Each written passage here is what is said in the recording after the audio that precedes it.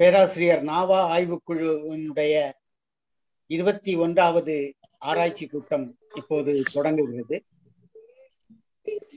தமிழ்நாடு கலை இலக்கிய பெருமன்றத்தினுடைய மெய்நிகர் சந்திப்பு 345வது சந்திப்பு. இது ஒரு நல்ல தலைப்பில் மதிப்பிற்குரிய எழுத்தாளர், தொல்லியல் ஆய்வாளர், அன்பு தம்பி அனந்த சுப்பிரமணியன் அவர்கள் இந்த புனித தோமாவின் குமரி வருகையும் அவர் எழுப்பிய திருவாங்கோட்டு அரைப்பள்ளியும் என்கின்ற தலைப்பில் இன்று உரையாற்ற இருக்கிறார்கள். இந்த கூட்டத்திற்கு மதிப்பிற்குரிய தொல்லியல் கழகத்தினுடைய நிர்வாக இயக்குனர், தொல்லியல் கழகத்தினுடைய மாநில தலைவர், செம்பவளம் ஆய்வுத்தளத்தினுடைய நிர்வாக இயக்குனர் மதிப்பிற்குரிய திரு செந்தி நடராஜன் அவர்கள் தலைமை தாங்குகிறார்கள். செந்தி நடராஜன் அவர்கள் தமிழ்நாடு கலை இலக்கிய பெருமன்றத்திலும் நெல்லை ஆய்வுக்குழுவிலும் நீண்ட நாள் உறுப்பினர். தமிழ்நாடு கலை இலக்கிய பெருமன்றத்தில் பல்வேறு பொறுப்புகளை வகித்து மாநில செயலாளராகவும் இருந்து கலை இலக்கிய பெருமன்றம் நடத்தக்கூடிய இலக்கிய போட்டிகளை 25 ஆண்டுகள் தொடர்ச்சியாக நடத்தினார். அதே நேரத்தில் அவருடைய பணிகள் தொடர்ச்சியாக நமக்கு வந்த வண்ணம் இருக்கின்றன. பெரிய ஒரு கல்லூரியோ அல்லது பல்கலைக்கழகமோ செய்ய வேண்டிய பணிகளை எல்லாம் செம்பவளம் ஆய்வுத்தளம் செய்து கொண்டிருக்கிறது. தமிழகத்தினுடைய பல்வேறு இடங்களுக்கு இருக்கக்கூடிய கல்லூரிகளுக்கு சென்று மாணவர்களுக்கு தொல்லியல் பயிற்சி வழங்கி வருகிறார். 82 வயது இளைஞர். ஆமா, அவரிடம் நாம் கற்றுக்கொள்ள வேண்டியது ஏராளம் இருக்கிறது. அவருடைய தொல்லியல் ஆய்வுகளை நான் குறிப்பாக சொல்ல வேண்டும் என்றால், அவருடைய ஆய்வு ஒரு தனித்தன்மை மிக்க ஆய்வாக இருக்கிறது. அதற்கு அடிப்படை காரணம், அவர் ஒரு நாட்டார் வழக்காற்றியலராகவும் இருக்கிறார். அதே நேரத்தில் பேராசிரியர் நாவா அவர்களிடம் மாற்றிய பயிற்சியும் பெற்றிருக்கிறார். அதனால அவருடைய ஆய்வு என்பது அவருடைய இன்டர்பிரிட்டேஷன் என்று ஆங்கிலத்தில் சொல்லுவோமே, அதை பிறரிடம் இருந்து தன்னை வித்தியாசப்படுத்தி காட்டக்கூடிய ஒரு தன்மை அவருக்கு இருக்கிறது. அவருடைய ஆய்வுகள் எல்லாத்தையும் நீங்கள் கூர்ந்து பார்க்கலாம். அடுத்ததாக, ஒரு நல்ல மனிதர். எப்போது வேண்டுமானாலும் அவரிடம் சந்தேகங்களை கேட்கலாம். அவர் அந்த தனக்கு தெரிந்த விஷயங்களை சொல்லித் தருவதில் தயக்கம் காட்டுவதே இல்லை. அதுவும் பேராசிரியர் நாவாவிடம் இருந்து அவருக்கு வந்தது என்றுதான் நான் கருதுகிறேன். அப்படிப்பட்ட மதிப்பிற்குரிய தோழர் செந்தி நடராஜன் அவர்களை ஆய்வுக்குழுவின் சார்பாகவும், பேராசிரியர் நாவா ஆய்வுக்குழுவின் சார்பாகவும், தமிழ்நாடு கலை இலக்கிய பெருமன்றத்தின் சார்பாகவும் வருக வருக என வரவேற்றுக் கொள்கிறேன். அடுத்ததாக, இந்த கட்டுரையாளர் அனந்த சுப்பிரமணியன் குமரி மாவட்டம் பூதப்பாண்டி ஊரை சார்ந்தவர். ஜீவா பிறந்த ஊர். அவரிடம் ஒரு பிஎஸ்சி மேத்ஸ் முடிச்சவர். அதே நேரத்துல ரப்பர் கார்பரேஷன்ல பணியாற்றி பணி நிறைவு பெற்றிருக்கிறார். தொடர்ச்சியான வாசிப்பாளர். தொடர்ந்து பல்வேறு விஷயங்கள், அது வரலாற்று சம்பந்தமான விஷயங்களும் சமயம் சம்பந்தமான செய்திகளையும் தொல்லியல் சம்பந்தமான செய்திகளையும் வரலாற்றோடு தொடர்புடைய செய்திகளையும் தொடர்ந்து வாசித்துக் கொண்டே இருக்கிறார். கட்டுரைகளையும் எழுதி வருகிறார். நல்ல ஆய்வாளர். அவரை வந்து அதே நேரத்துல திரைப்படத்துறையிலையும் அவரு என்ன அப்படின்னு சொன்னா ஏராளமான திரைப்படங்களை பார்த்து அதை விமர்சனம் செய்யக்கூடிய ஆற்றலும் பெற்றவர். அவர் தொல்லியல் ஆய்வாளரான என்னுடைய இனிய நண்பர் அன்பு தம்பி அனந்த சுப்பிரமணியம் அவர்கள் தற்பொழுது தமிழ்நாடு கலை இலக்கிய பெருமன்ற குமரி மாவட்டத்தினுடைய மாவட்ட தலைவராக இருக்கிறார். அவரை உங்கள் சார்பாக இந்த பேராசிரியர் நாவா ஆய்வு குழுவினுடைய ஆராய்ச்சி கூட்டத்திற்கு வருக வருக என வரவேற்றுக் கொள்வதில் நான் பெருமை அடைகிறேன்.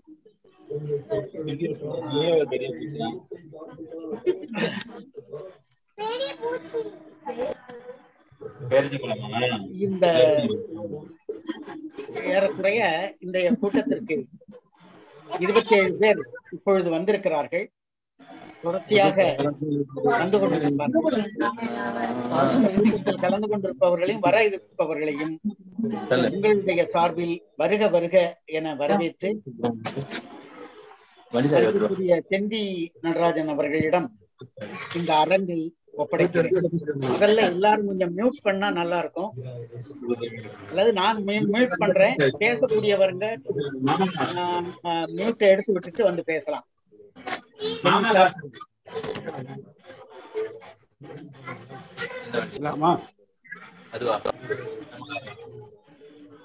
பேசலாமா? பேசலாம் சார்.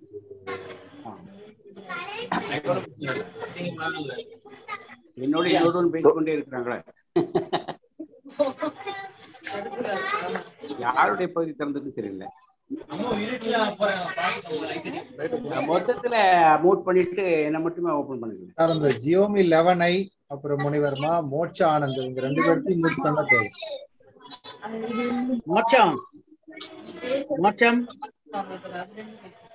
மோட்சம் கொஞ்சம் மியூட் பண்ணுங்களேன் அவங்கள மைக்க. ஜியோமி 11 ஒன்று இருக்கு பாருங்க, ஜியோமி 11. அப்படியா? அங்கதான் குழந்தை பேசிட்டே இருக்கு.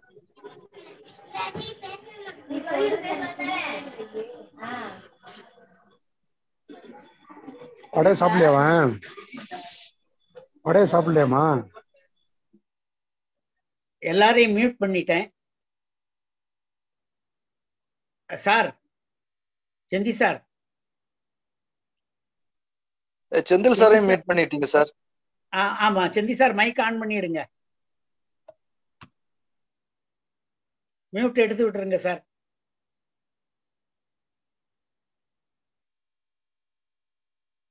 செந்தி சார் மியூட்டை எடுத்து விட்டுருங்களேன். சாருக்கு ஒண்ணு கால் பண்ணி சொல்லிருங்களேன். சரி. ஆனந்து, ஐயோ,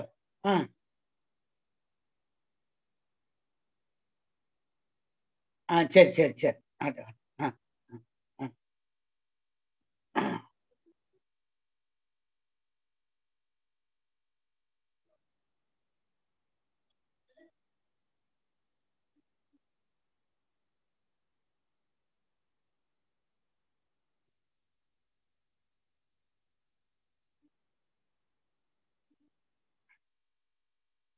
இல்ல, மியூட் எடுத்து விட்டா போதும்.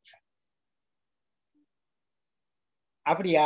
அப்ப நான் திருப்பி வாங்க, திருப்பி வந்து கொஞ்ச நேரம் பேசிட்டு இருங்க. அனந்துக்கு பேசி கீழே விழுந்துட்டாலாம், அதனால அவன் வர்றது வரைக்கும் நீங்க பேசிட்டு இருங்க. கேக்குது, நல்லா கேக்குது, நல்லா கேக்குது. இல்ல இல்ல, பேச்சு இப்ப வந்து இதுல வரல. நீங்க வெளியே போயிட்டு திருப்பி வாங்க.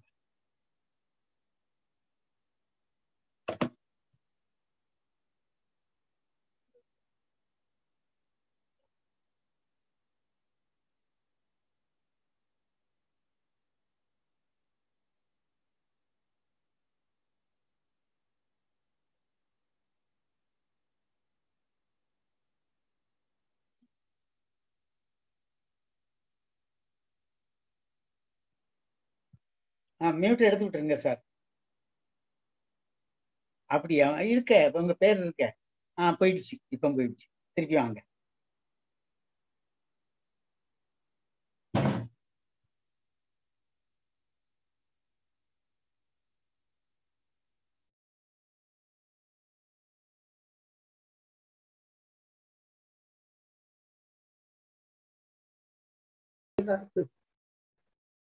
இந்த பக்கம்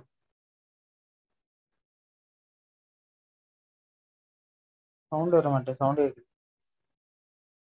எவ்வளவு சவுண்ட் இருக்குல்ல? சவுண்ட் இருக்கு. அவங்க பேசிட்டு இருக்காங்க, ஒன்னும் கேட்கல. வந்துருதா? இப்ப வருதா சவுண்ட்? இப்ப வருது. இப்ப வருது இல்லையா? சரி. இனியவர்களே, ஒரு நல்ல தலைப்பில் இன்றைக்கு நாம் பேச இருக்கிறோம். பேச வேண்டிய நிறைய விஷயங்கள் ஆனந்த சுப்பிரமணியன் அவர்களுடைய கையில இருக்குது. குறிப்பாக இது கேரளா அல்லது குமரி மாவட்டம் சார்ந்த ஒரு சிரியன் கிறிஸ்டியன் கோயில் சார்ந்த அரைப்பள்ளி என்று சொல்ல அழைக்கக்கூடிய ஒன்றை பற்றி அதை மையமாக வைத்துக்கொண்டு அமைகின்ற ஒரு பேச்சாக அமையும். அது திருவாங்கோடு என்பது பேச்சு வழக்கில் வருகின்ற வார்த்தை. திருவிதாங்கோடு என்பதுதான் அதனுடைய முழுமையான பெயர். அந்த பெயருக்கு அடிப்படையில் என்ன வருகிறது என்றால், வேணாட்டு அரசுகளினுடைய, அதாவது வேணாட்டு அரசர்கள் சோழ சாம்ராஜ்யத்திற்கு பிறகு குமரி மாவட்டத்தின் உள்ளே வந்து தங்களுடைய ஆளுமையை செலுத்தினார். 1100க்கு பிறகு 1200 ஒட்டி தங்களுடைய ஆளுமையை செலுத்தினார். திருப்பாப்பூர் சுருவம் என்று சொல்வார்கள். அவர்கள் முதலாக ஆட்சி அமைக்கின்ற தலைநகரமாக அமைவது திருவிதாங்கோடு. அந்த திருவிதாங்கோடு என்பதிலே 3 சமயங்களினுடையவும் மிக அழுத்தமான பதிவுகள் இன்றும் இருக்கின்றன. ஏறத்தாழ ஒரு 200 அல்லது 300 ஆண்டுகளுக்கு பிறகுதான் அவர்கள் தங்களுடைய தலைநகரை பத்மநாபபுரம் என்று சொல்லக்கூடிய கற்குளம் பகுதிக்கு திருப்பினார். அதற்கு ஆனாலும் கூட தங்களுடைய அடித்தளமாக இருக்கக்கூடிய திருவிதாங்கோடை அவர்கள் மறக்கவில்லை. 1755ற்கு பிறகு மார்த்தாண்டவர்மா கொச்சி வரை தன்னுடைய நாடை விரிவு செய்த பிறகு மொத்த ஊரை அழைக்கின்ற பொழுது மலையாளத்தில் அதை திருவிதாங்கோடு என்று அழைக்கிறார். திருவிதாங்கோடு சமஸ்தானம். ஆங்கிலேயர்களுடைய அழுத்தத்தின் காரணமாக இது ட்ரவாங்கூர் அல்லது திருவிதாங்கூர் என்று தமிழ் மொழிபெயர்க்கப்பட்டு பயன்படுத்தப்பட்டது. ஆனால் அரசு பயன்படுத்திய அவர்களுடைய முத்திரைகளிலே திருவிதாங்கோடு என்றுதான் மலையாளத்தில் அவர்கள் பயன்படுத்தக்கூடிய பத்திரப்பதிவுகளில் எல்லாம் அதைத்தான் பயன்படுத்தினார். எனவே அந்த திருவிதாங்கோடு இந்த ஊர் ஒரு அரசு முக்கியத்துவம் வாய்ந்த தலைமை இடமாக இருக்கக்கூடிய ஊர்.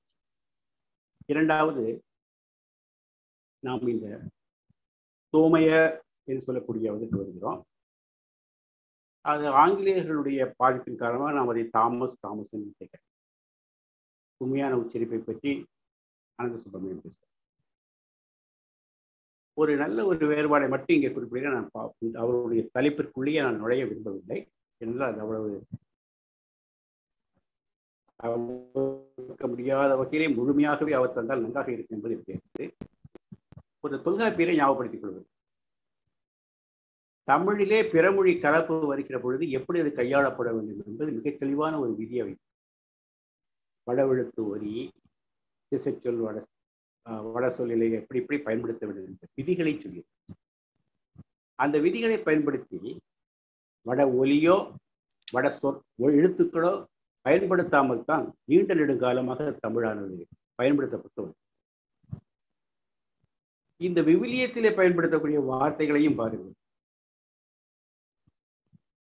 பேதுரு, பீட்டர் என்பதற்கு, யாக்கோபு, சூசை, யோசப், இப்படி வரிசையா கத்திரியனார் என்ற எல்லா வகையிலையும் பார்க்கின்ற பொழுது, கப்பித்தான் என்ற எல்லா வகையிலையும் பார்க்கின்ற பொழுது மிக தெளிவாகவே தமிழோடு இணைந்த ஒரு சொல்லாடலானது இந்த கிறிஸ்துவ தளத்தினுள்ளே செயல்பட்டு வந்திருப்பதை நாம் பார்க்கிறோம்.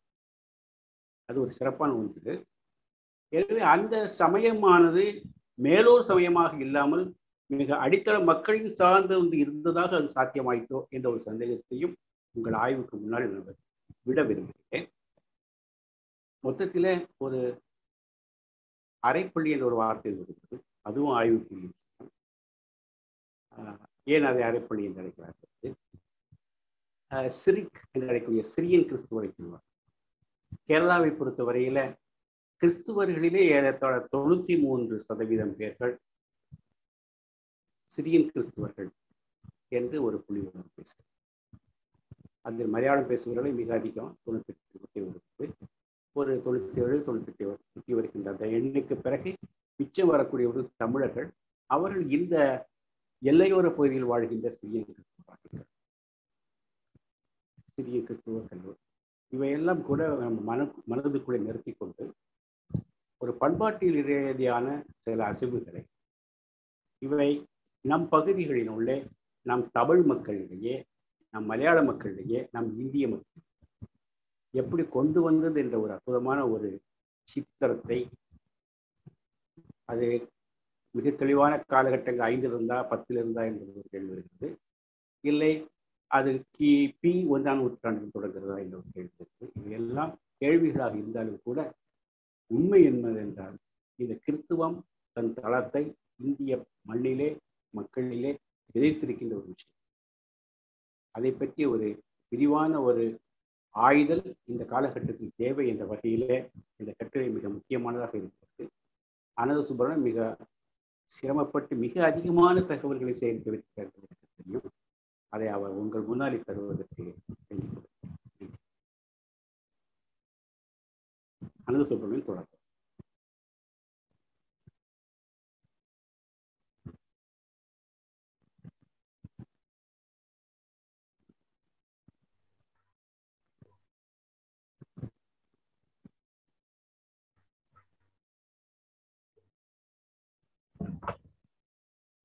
அனைவருக்கும் வணக்கம்.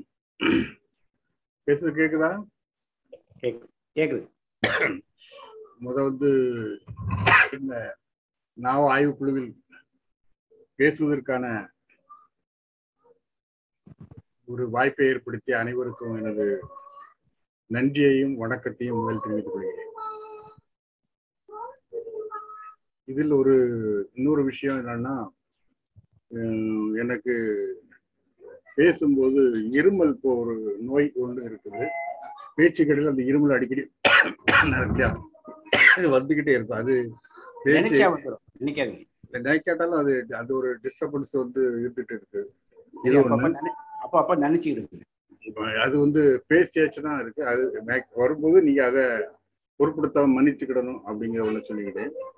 இன்னொன்னு என்னன்னா, செந்தில்நாச்சனுடைய உரையை நான் சரியா கேட்கல. அந்த நேரத்துல என் கூட பேத்தி கீழே விழுந்துட்டா. அப்ப நான் வீடியோ க்ளோஸ் பண்ணிட்டாங்க. நான் போறேன், அவளுக்கு பரவாயில்ல, இப்போ ஹாஸ்பிட்டலுக்கு கொண்டு போறாங்க. சரி, நம்மளோட பேச்சுக்குள்ள நான் வரேன். இந்த இன்றைய உரையினுடைய சாராம்சங்கிறது அண்ணாச்சி சொல்லியிருப்பாங்க ஓரளவுக்கு. என்னன்னா 2 விஷயம். ஒன்று, தோமாவினுடைய குமரி வருகை. அடுத்த அவர் எழுப்பிய அரைப்பள்ளி, திருவாங்கூட்டில் இருக்கின்ற செயின்ட் மேரி சர்ச். அந்த இந்த 2க்கு பற்றி உள்ள தரவுகள் நம்மகிட்ட எப்படி இருக்கு, இதை பற்றி உள்ள ஒரு குறிப்பிடுதல் தான் அந்த உரையினுடைய பொதுவான சாராம்சம். இப்போ தோமாவினுடைய வருகை என்பது கிபி 52 கொண்டு பிக்ஸ் பண்ணியிருக்கோம். இப்போ கிபி 52 1ஆம் நூற்றாண்டு. 1ஆம் நூற்றாண்டில் ஒரு நபரினுடைய வருகையை நாம் எந்த ஆவணங்கள் மூலமாக பரிசீலித்து உறுதிப்படுத்த முடியும் என்பது ஒரு சிக்கலான ஒரு விஷயம். அப்ப நம்மகிட்ட இருக்கக்கூடிய ஆவணங்கள் என்பன சங்க பாடல்கள், அப்புறம் தொல்லியல் ஆய்வுகள், கிறிஸ்தவ சம்பந்தப்பட்ட மறைநூல்களில் சொல்லப்படுகின்ற தகவல்கள், இங்கு இருக்கின்ற திருவிதாங்கோட்டில் இருக்கின்ற அந்த அரைப்பள்ளியினுடைய கட்டிட அமைப்பு, அங்கு நடைபெறுகின்ற வழிபாட்டு முறை, அந்த திருவாங்கோடு பகுதியினுடைய வரலாறு, இவற்றை இதை முன்னிலைப்படுத்தி நாம் அதை ஓரளவுக்கு தொகுக்கலாம் என்று நினைக்கிறேன். இது போக இன்னொரு முக்கியமான சமாச்சாரம் என்பது இந்தியாவிற்கும் உலகிற்கும் அந்த 1ஆம் நூற்றாண்டினுடைய ஒரு தொடர்பு எவ்வாறு இருந்தது என்பது. இப்போ இதிலிருந்துதான் நம்ம இவங்க வந்திருப்பாங்களா, வந்திருக்க வந்ததுக்கான வாய்ப்புகள் எவ்வாறு இருக்கின்றன என்பதை பற்றியுள்ள நம்ம புரிதலை நாம் அதை புரிதல் நோக்கி நாம் நகர இயலும் என்பது நான் நம்புகிறேன். உங்களை போன்று 1ஆம் நூற்றாண்டை பொறுத்த மட்டில் நம்முடைய வணிகம் 1ஆம் நூற்றாண்டு என்பதை விட அந்த காலகட்டத்தினுடைய இந்தியாவிற்கு, குறிப்பாக தமிழகத்திற்கும் மத்திய தரைக்கடல் பிரதேசம், செங்கடல் பகுதி போன்ற இடங்களில் இருக்கின்ற நாடுகளுக்குமான வணிக உறவு மிக செழுமையாக இருந்தன என்பதை நாணயவியல் மூலமாக நாம் நிறைய அறிகிறோம்.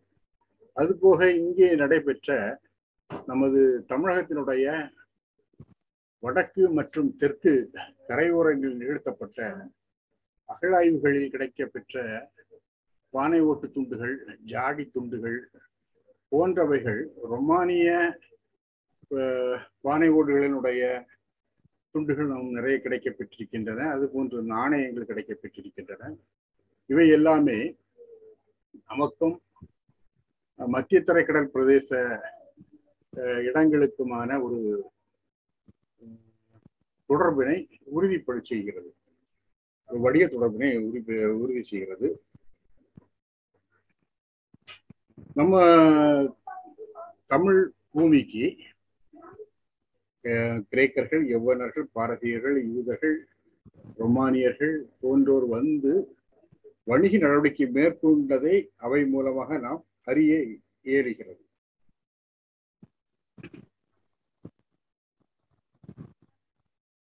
பழைய ஏற்பாடு என்கின்ற நூல் யூத இந்திய வணிக உறவை பற்றி பல குறிப்புகளை அது கொண்டிருக்கின்றது. அதுபோன்று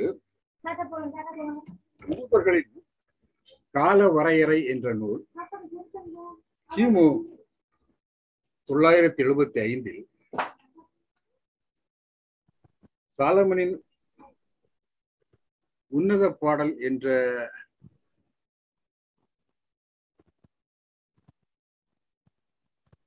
குறிப்பில் வருகின்ற பேரில்லா தலைவி பற்றி அவர் குறிப்பிடும் போது ஒபீரின் தங்கமே என்று அழைக்கிறார். இந்த ஒபீரின் தங்கமே என்ற வார்த்தை பல முறை அந்த பழைய அந்த வரையறை யூதருடைய காலமுறை வரையறையில் குறிப்பிடப்படுகிறது. ஒபீர் என்பதை ஆய்வாளர்கள் நெல்லை மாவட்டத்தில் உள்ள உவரி என்று குறிப்பிடுகிறார்கள். ஒபீரின் தங்கம் என்பது உவரியிலிருந்து அவர்கள் இறக்குமதி செய்த, நாம் இங்கிருந்து ஏற்றுமதி செய்யப்பட்ட தங்கத்தை பற்றிய குறிப்பாக இருக்கிறது. அதை அவர் தன்னுடைய தலைவிக்கையே அந்த ஒபீரின் தங்கமே என்று குறிப்பிடுற அளவிற்காக ஒரு விஷயமாக அது நாம் கருத இயலுகிறது. அதுபோன்று ஹிராம் என்ற மன்னனோடு இணைந்து சாலமன் யானையினுடைய தந்தங்களையும் மயிலின் தோகைகளையும் மதிப்பு மிகுந்த மணிக்கற்களையும் ஒபீர் துறைமுகத்திலிருந்து இறக்குமதி செய்தான் என்ற தகவலையும் அந்த நூல். யானை தந்தங்கள் புது ஆண்டுக்கு முன் 8ஆம் நூற்றாண்டிலிருந்து சிரியாவிலிருந்தும் பின்னர் இந்தியாவிலிருந்தும் இறக்குமதி அவர் செய்தார் என்பதற்கான ஆவணங்களும் சொல்லப்படுகின்றன. சாலமனுடைய சிம்மாசனம் இந்திய தந்தங்களால் அழகு செய்யப்பட்டிருந்தது என்ற கருத்தும் உள்ளது. இதுபோல இன்னொரு முக்கியமான 1ஆம் நூற்றாண்டு ஆவணம் என்பது வியன்னாவில் உள்ள அருங்காட்சியகத்தில் கிடைக்கப்பெற்ற ஒரு ஆவணம். அது முஸ்ரி அலெக்சாந்திரியா வணிக ஒப்பந்தம் தொடர்பான ஒரு ஆவணம். முஸ்ரி இருக்கின்ற ஒரு வணிகன் அலெக்சாந்திரியா நகரத்தில் இருக்கின்ற ஒரு வணிகனோடு செய்து கொண்ட ஒரு ஒப்பந்தத்தினுடைய ஒரு பத்திரம் பேப்பரஸ் என்ற ஒரு கிடைக்கப்பெற்றது. அந்த ஒப்பந்தம் மூலமாக நாம் வணிக உறவினுடைய மிக முக்கியத்துவத்தை தமிழகத்திற்கும் அவங்களுக்கு என்பதை நாம் புரிந்து கொள்கிறோம். அலெக்சாண்ட்ரியா என்பது அலெக்சாண்டருடைய வெற்றிக்கு பின் அமைக்கப்பட்ட ஒரு நகரம். அதுபோன்று செங்கடல் துறைமுகங்களாக கருதப்படுகின்ற பெர்னிகே, உவாசிர் அல் கதீம் போன்ற இடங்களில் செய்யப்பட்ட அகழ்வாய்வுகளில் கிடைக்கப்பெற்ற பொற்பூமான், கணன், சாதன் என்ற பெயர் கீறப்பட்ட மண்பானை ஓடுகள். இந்த எழுத்துக்கள் பிராமியில் பொறிக்கப்பட்டுள்ளார்கள். ஆக இப்ப இந்த சமாச்சாரங்கள், இந்த விஷயங்களில் இருந்து நாம் புரிவது, அந்த ஒரு காலகட்டத்தில் ஒரு வணிக உறவு இந்தியாவிற்கும் குறிப்பாக தமிழகத்திற்கும் இந்த மத்திய தரைக்கடல் செங்கடல் பகுதி மக்களுக்குமான ஒரு உறவாக இருந்திருக்கிறது என்பதை நாம் புரிய இருக்கிறது. தமிழகத்தினுடைய சேரநாடு என்கின்ற நம் மேற்கு இன்றைய கேரள பகுதி வணிக வாய்ப்புகள் நிறைந்து அரபிக்கடல் வழியாக செங்கடல் நுழைந்து மத்திய தரைக்கடல் பகுதிக்கு செல்கின்ற வணிக விஷயங்களை பற்றிய வணிக சந்திப்புகளுக்கான ஒரு சிறந்த சிறப்புமிக்க மையமாக அது அமைந்திருக்கிறது. ஒரு நிமிஷம் நான் இப்போ உங்கள்கிட்ட மீண்டும் வருகிறேன்.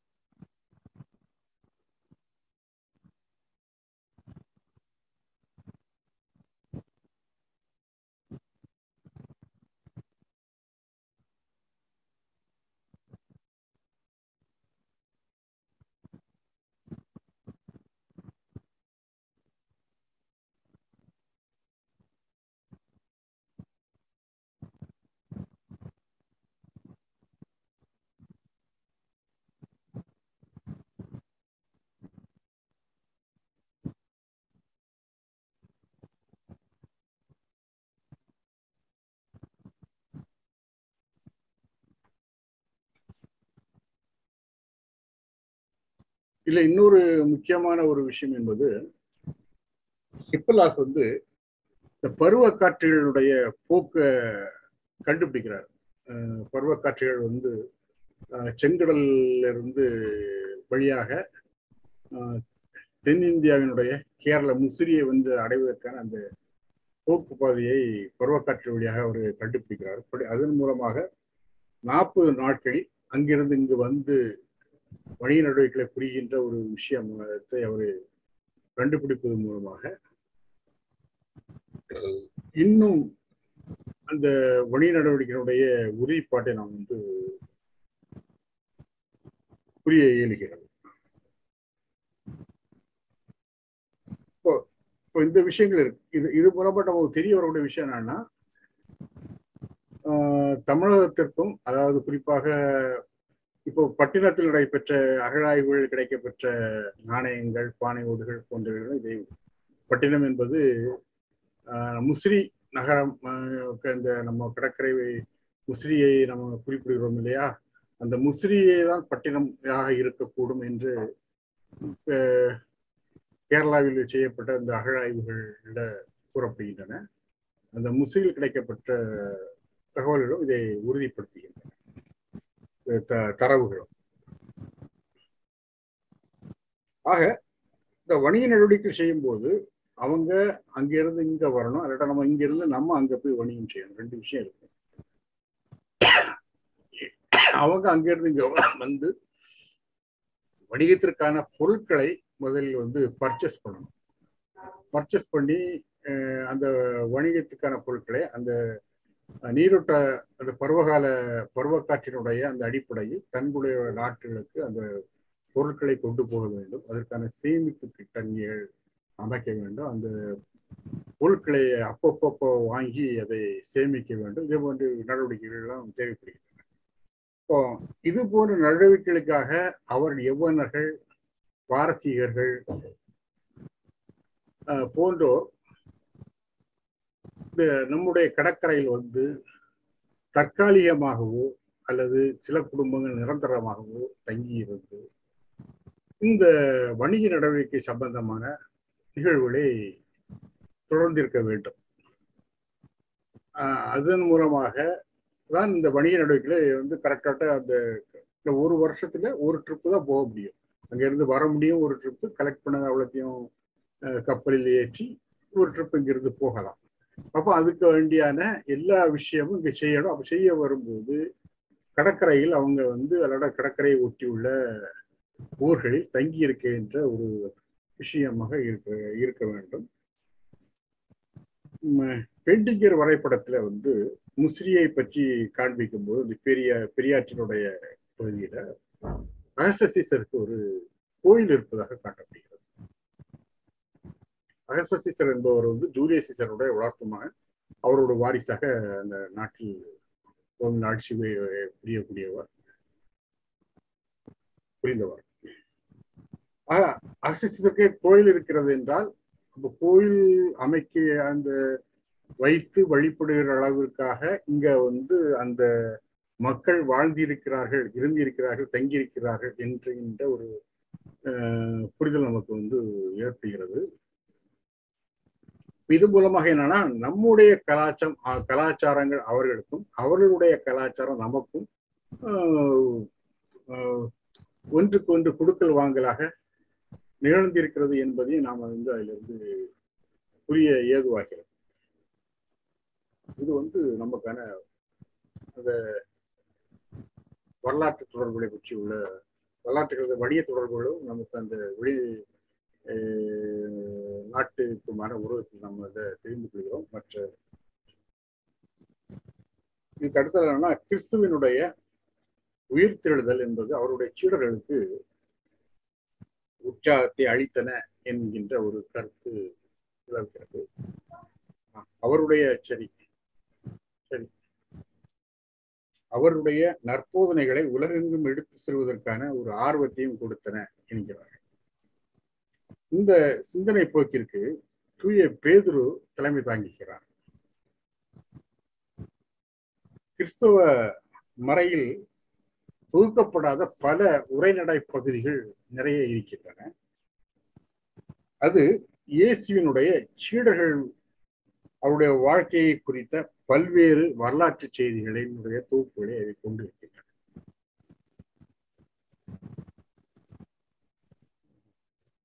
இயேசுவினுடைய 12 சீடர்களில் ஒருவரான தூய தோமாவின் வரலாறு குறித்த நூல்கள் அதில் அடங்குகின்றன.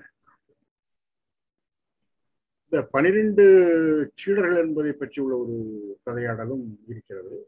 12 சீடர்கள் பற்றி கதையாடல் பாபிலோன்ல வந்து வானியல் சாஸ்திரங்களுடைய வளர்ச்சி பாபிலோன் தான் ஜாஸ்தி. அங்க வந்து அவர்கள் வந்து இந்த பிரபஞ்சத்தை 12 ராசி மண்டலங்களாக பிரிக்கிறார்கள். 12 ராசி மண்டலங்களாக பிரிக்கும் போது 12 ராசி மண்டலங்களுக்கும் ஒவ்வொரு சீடர்கள் சென்று இந்த நற்போதனையை பரப்ப வேண்டும் என்ற நோக்கில் இந்த சீடர்கள் பற்றிய கருத்தமைவு உற்பத்தி பண்ணப்பட்டிருக்கலாம் என்ற ஒரு அதன் மீதான ஒரு விமர்சனமும் இருக்கிறது என்பதை நாம் ஞாபகத்தில் கொள்வது நல்லது. தோமாவினுடைய வருகை மற்றும் அவருடைய செயல்பாடுகள் குறித்த ஆவணங்களாக தோமாவின் நற்செய்தி, தோமாவின் செயல்பாடுகள், அதுபோன்று சிறிய மொழியில் எழுதப்பட்ட அப்போஸ்தலர்களின் போதனை என்பன குறிப்பிடத்தகுந்த ஆவணங்களாக இருக்கின்றன. அவை தோமாவின் வருகையை பற்றியுள்ள தகவல்களை நமக்கு தெரிவிக்கின்றன. அதில் இந்திய கடற்கரை மற்றும் அதன் உட்பகுதி மக்கள் அவரை வரவேற்றதாக குறிப்பிடப்படுகின்றனர்.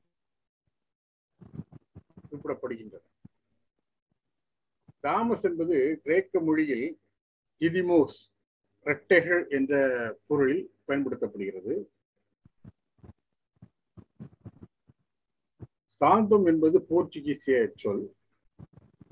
சாந்த் என்றால் புனிதம், புனித, தோம் என்றால் தாமஸ் என்ற ஒரு புனித தாமஸ் என்பது சாந்தோம் என்று குறிப்பிடுகிறது. 1900 நமக்கு இந்தியாவுக்கு சுதந்திரம் கிடைத்த பின்னர் 1955 டிசம்பர் மாதம் 18ஆம் தேதி புதுதில்லியில் வைத்து புனித தோமையார் தினம் அன்றைய குடியரசுத் தலைவரான ராஜேந்திர பிரசாத்தால் கொண்டாடப்பட்டது.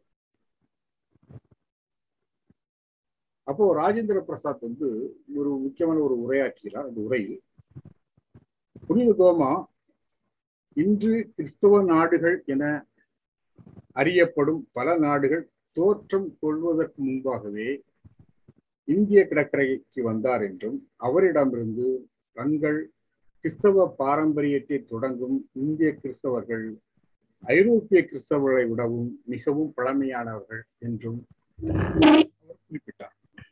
இது உண்மையான தகவல். நமக்கு வந்து கேரளாவில் பார்த்தோம் என்றால் கிறிஸ்தவ பாரம்பரியம் என்பது ஐரோப்பிய நாடுகளில் கிறிஸ்தவம் பரவுவதற்கு முன்பாகவே இங்கு கிறிஸ்தவம் உருவாகி இருக்கிறது. இன்னும் சொல்ல போனால் அந்த நற்சிந்தனையை கிறிஸ்தவம் என்று அழைப்பதற்கு முன்னாலேயே இங்க அந்த வகையான கருத்தியல்கள் வந்துவிட்டன என்ற ஒரு நம்பிக்கையும் இருக்கிறது, இங்குள்ள மக்களிடம் இருக்கிறது.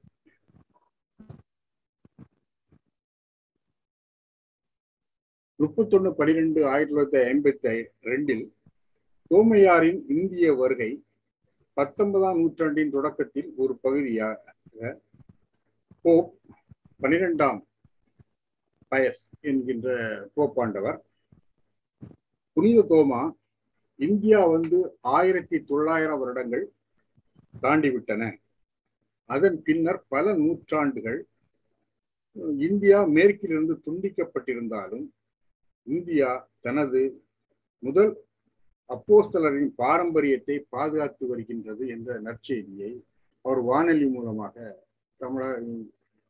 இந்திய மக்களுக்கு அறிவித்தார். இது ஒரு முக்கியமான ஒரு தகவல், இந்த போப்பாண்டவருடைய இந்த அறிவிப்பு.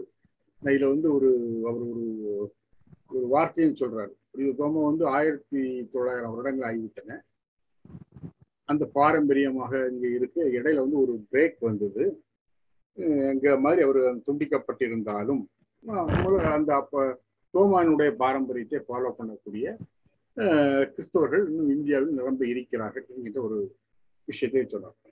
அதே மாதிரி இந்திய அரசு 1973 தோமையாருடைய நினைவு தினத்தை ஒட்டி தோமா சிலுவை உருவை பொறித்த 20 காசு அஞ்சல் தலை, 15 காசு அஞ்சல் தலை, அதுக்கப்புறம் மயிலாப்பூர் சாந்தோம் தேவாலயத்தினுடைய படத்துடன் கூடிய அஞ்சல் அட்டை போன்றவற்றை வெளியிட்டு கௌரவித்தது. இது அவ்வளவு வந்து இந்தியாவும் உலக நாடுகளும் அந்த 1900 வருடங்கள் தோமா இந்தியாவுக்கு வந்தார் என்ற இந்த தகவலின் மீது செய்த நடவடிக்கைகள், இதை வச்சுட்டு வரலாறுல வந்தாருங்கிறதான உறுதிப்படுத்தலுக்கான இது ஆவணங்களாக போகாது என்றால் இது ஒரு தகவல் இருக்கிறது என்பது மிக முக்கியமானது. அதுக்கப்புறம் வந்து 4ஆம் நூற்றாண்டை சேர்ந்த புனித எப்பேம், புனித கிகோரி, புனித அம்ப்ரோஸ் மில்லன், அப்புறம் புனித ஜெரோம், 6ஆம் நூற்றாண்டை சார்ந்த புனித ஜார்ஜ் ஆகியோர் தோமானுடைய இந்திய வருகைகளை பற்றிய குறிப்புகளை அவங்களுடைய பதிவுகளில் கூறிட்டு போயிருக்காங்க. இது போக வந்து 4-5ஆம் நூற்றாண்டுகளில் 400க்கும் மேற்பட்ட சிறிய கிறிஸ்தவர்கள் கொடுங்கல்லூர் பகுதிக்கு மெசபடோமியாவில் இன்றைய ஈராக்கு பகுதியில் வந்து குடியிருப்புகளை ஏற்படுத்தி வணிகம் புரிந்துள்ளனர் என்பதற்கான வரலாற்று ஆவணங்கள் கிடைக்கின்றன. இவர்கள் மார்த்தோமா கானாவினுடைய தலைமையில் எடிசாவின் தலைமை பங்கு தந்தையாக இருந்த மார் ஜோசப்போடு இணைந்து இங்கு வந்திருக்கிறார். அது ஒரு முக்கியமான ஒரு தகவல். தோமஸ் கானா அல்லது கானா தோமஸ் என்று அறியப்பட்டிருக்கிறார் அவர். அர்மோனிய மொழியில் இதற்கு தோமா பாதிரி என்று பொருள். இங்கிருக்கின்ற வாய்மொழி வரலாறுகள் படி பொது ஆண்டு 345 அவரை கொட்டைக்காயல் பரவூர்ல மக்கள் வரவேற்றுள்ளார்கள் என்றும் கூறப்படுகிறது. இதுபோல கிழக்கு சிரியாவை சார்ந்த மத குழுக்கள் சில பேர் 520ஆம் ஆண்டுக்கும் 525 5 வருட ஆண்டுகளில் நிறைய இந்த பகுதிக்கு கேரள பகுதிக்கு வந்ததாகவும் பதிவுகள் இருக்கின்றன. அதே போன்று 2 கானா தோமா பற்றிய குறிப்புகள் காணப்படுகின்றன. பொது ஆண்டு 8ஆம் நூற்றாண்டு 9, 10ஆம் நூற்றாண்டில் கிழக்கு சிறிய கிறிஸ்தவர்கள் நிறைய பேர் இந்தியாவிற்கு வந்ததற்கான பல குறிப்புகள் கிடைக்கின்றன. பழமையான மார்த்தோமா சிலுவையினுடைய கற்புடைப்பு சிற்பம் புனித தோமையார் சென்னையில் இருக்கின்ற மலை தேவாலயத்திலும், இன்னொன்று கோட்டயம் கேரளாவில் உள்ள கோட்டயத்தில் உள்ள தேவாலயத்திலும் காணப்படுகிறது. அதுல பகல்வி மற்றும் பெர்சியன் மொழிகளில் உள்ள கல்வெட்டுகள் காணப்படுகிறது. இதுல ஒரு ஒரு கேரளாவை பொறுத்த மட்டும் 2 ஆய்வாளர்கள் ஒரு ஆய்வாளர்கள் 2 வகையான ஒரு முக்கியமான கருத்து. சிரியாவிலிருந்து வந்ததாக நம்ம சிரியன் கேத்தலிக்ஸ் தான் ரொம்ப பழமையானவர்களாக நம்ம புரிந்து கொண்டிருக்கிறோம். அவருடைய கருத்துப்படி பெர்சியால இருந்தான் கிறிஸ்தவர்கள் வந்தார்கள். இப்படி ஒரு சிரியர்களை விட பெர்சியர்கள் முன்கூட்டி வந்தார்கள் என்ற ஒரு கருத்தும் இயங்கிக்கிட்டு தான் இருக்குது.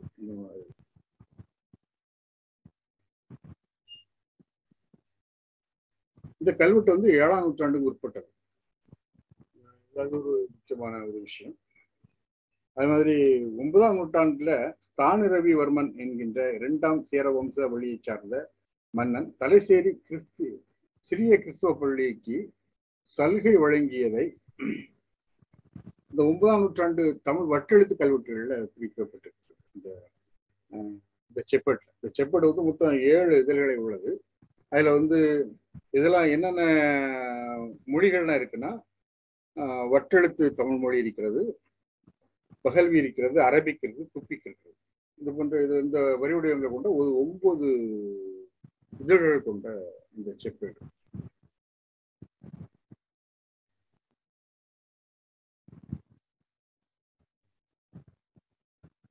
இந்த கிறிஸ்தவ ஆலயங்களில் சிறிய மொழி சடங்குகளும் அந்த சிரியக் நாட்டை சார்ந்த பாரம்பரிய வேர்கள் அந்த பாரம்பரிய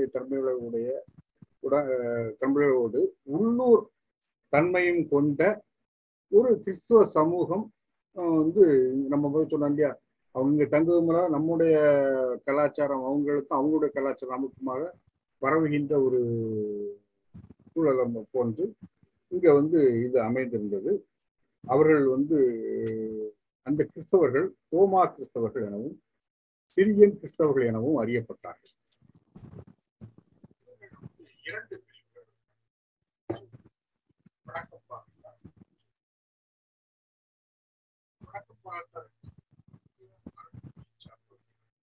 தெற்கப்பார்த்தர் என்பவர்கள் சிறிய வம்சாவளியை சார்ந்தவர். இவங்க உள்ளூர் பெண்களை திருமணம் முடிந்து வாழ்ந்து வந்தால் இவர்கள் மாப்பிள்ளைகள் என அழைக்கப்பட்டனர். மைக்கு கிளியரா இல்ல, நீங்க பேசுறது தெளிவா கேட்கல ஆனந்த். ஏதோ ஒரு இறச்சல் கத்து வருது.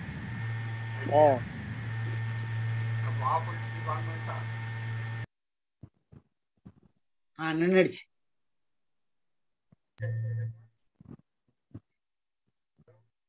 பேசு பேசு.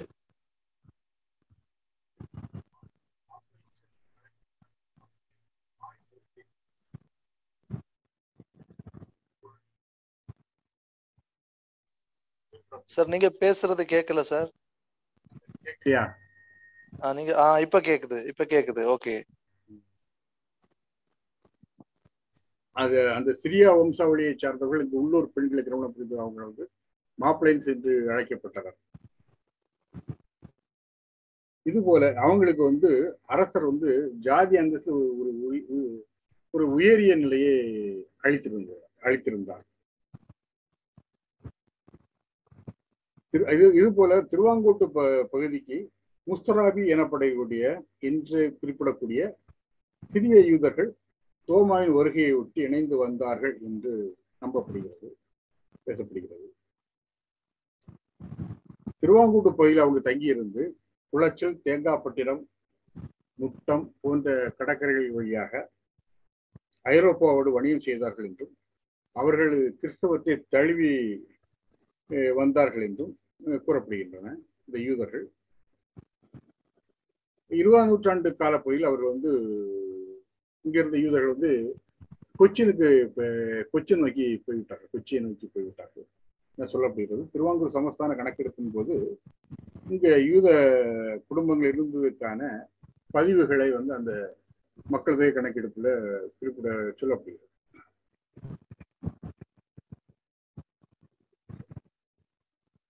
இந்த யூத தோமா என்று அழைக்கப்படும் தோமா கிபி 52 பாரசீக வளைகுடாவில் இருந்து தமிழக மேற்கு கடற்கரையினுடைய முஸ்லிம் துறைமுகம் அருகே உள்ள மலங்கரை தீவு வந்து இறங்கினார் என்றும் அவர் சென்னையில் வைத்து கொலை செய்யப்பட்டார் என்றும் குறிப்பிடப்படுகின்றன. கேரளா மலபார் பகுதியை சார்ந்த அந்த கிறிஸ்தவர்கள் வந்து சிரியன் கிறிஸ்தவர்கள் அல்லது தோமா கிறிஸ்தவர்கள் என்று அழைக்கப்படுகிறார்கள். அது வந்து பின்னாடி வரும்போது நான் அதை பற்றி கொஞ்சம் சில விவரங்களை நான் சொல்றேன். பல நூற்றாண்டுகளாக தோமா கீதங்கள் என்று ரப்பான் பாடல்கள் வந்து பாடப்படுகின்றன. மார்க்கக்களி பாடல்கள் பாடப்படுகின்றன. வாய்மொழி மரபில் உருவான பாடல்கள் இவை. தோமாவின் இந்திய வருகையும் சவுண்ட் வந்து டிஸ்டர்ப் பண்ணுது. தோமாவினுடைய இந்திய வருகை,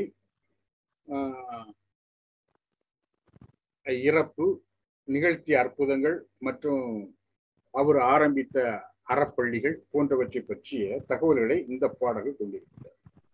இது ஒரு முக்கியமான இந்த பாடல் என்பது ஒரு முக்கியமான சமாச்சாரம். இதுதான் வந்து இன்றைக்கு பேசப்படுகின்ற தோமா பற்றிய உள்ள தரவுகளுக்கு அடிப்படையாக இருக்கின்ற விஷயம். இந்த 7.5 பள்ளியை பற்றிய தகவல், அது போக வந்து அவருடைய இந்திய வருகையை பற்றிய தகவல், அவருடைய இறப்பை பற்றிய தகவல் ஆகியவற்றை இந்த ரப்பான் மார்க்கடி பாடல்கள் என்பது. இது வந்து 2ஆம் நூற்றாண்டு ஏற்றப்பட்டது என்ற ஒரு கருத்து நிலவுகிறது. தோமாவால் திருமுழுக்கு செய்யப்பட்ட தாமஸ் ரப்பானால் ஏற்றப்பட்டு அந்த பாடல்கள் வாய்மொழியாக வழங்கப்பட்டு அது 16ஆம் நூற்றாண்டில் பாடல் இறுதி வடிவத்தை பெற்றது என்று கூறப்படுகிறது.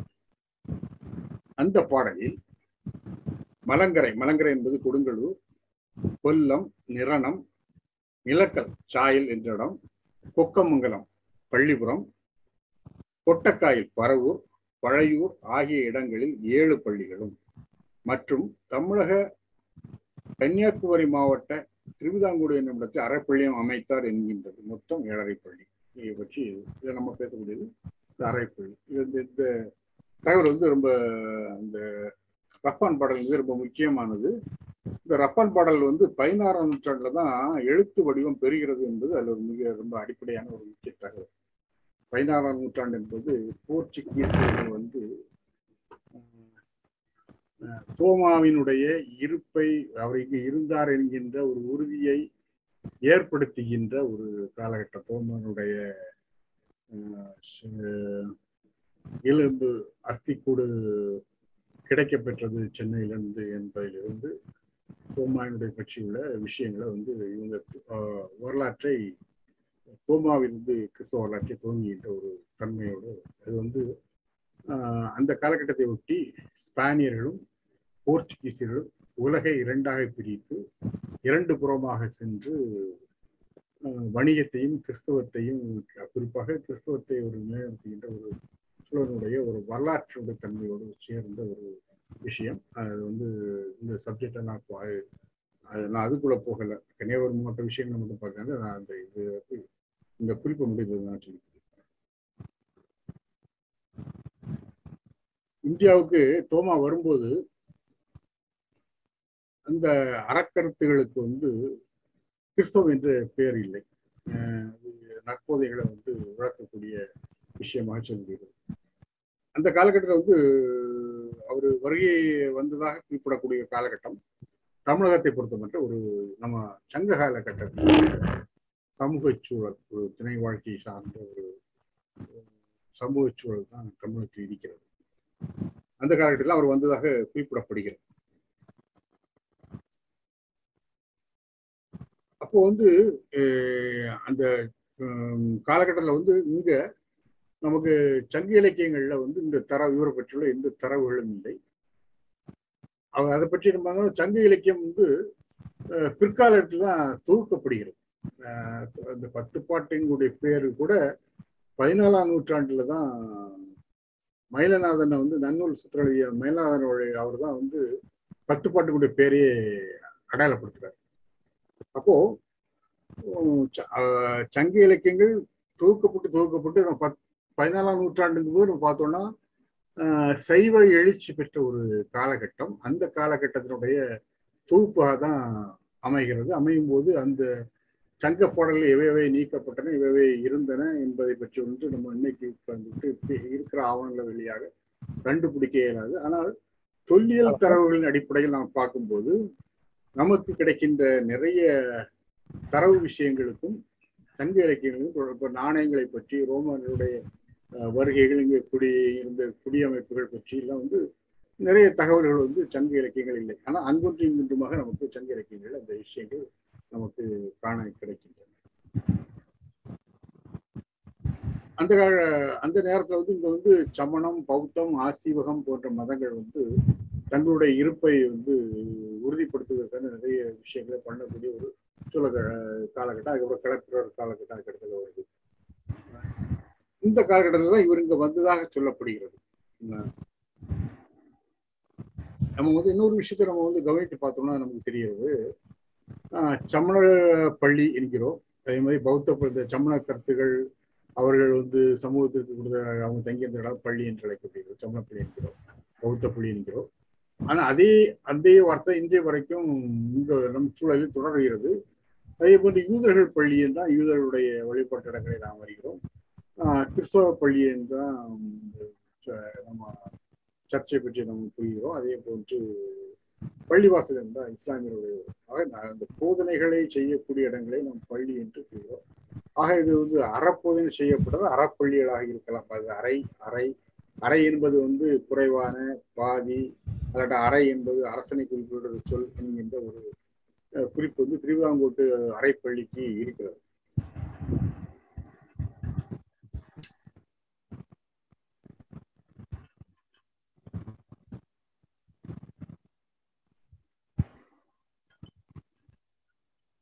இதுல என்னன்னா தோமாங்க வந்து நம்பூதிரி பிராமணர்களை மதம் மாற்றினார் என்கின்ற ஒரு விஷயம் வந்து சொல்லப்படுகிறது. நம்பூதிரி பிராமணர்களுடைய ஒரு கருத்தியல் வந்து 7ஆம் நூற்றாண்டுக்கு ஒட்டி தான் இங்க கேரளாவில் எழுகிறது.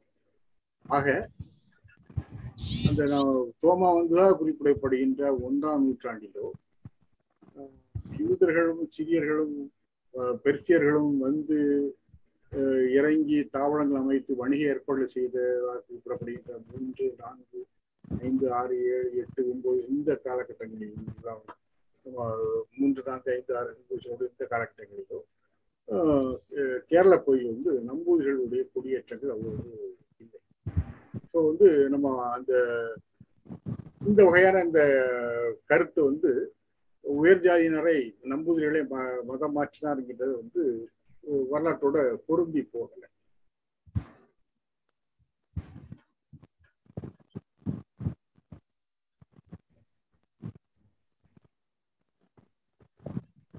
அப்புறம் வந்து இங்க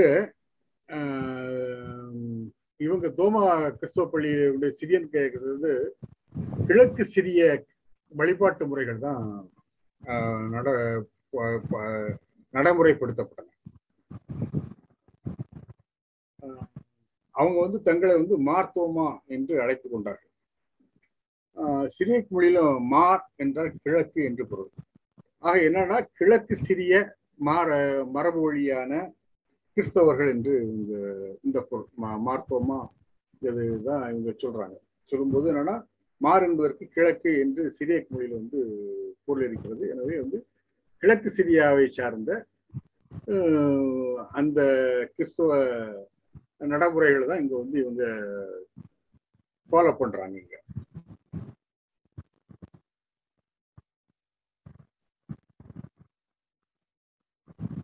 கிழக்கு சிரியில இருந்து தான் இங்க வந்து இப்ப மத போதகர்கள் பங்கு தந்தைகள் எல்லாம் இங்க அனுப்பப்படுகிறார்கள்.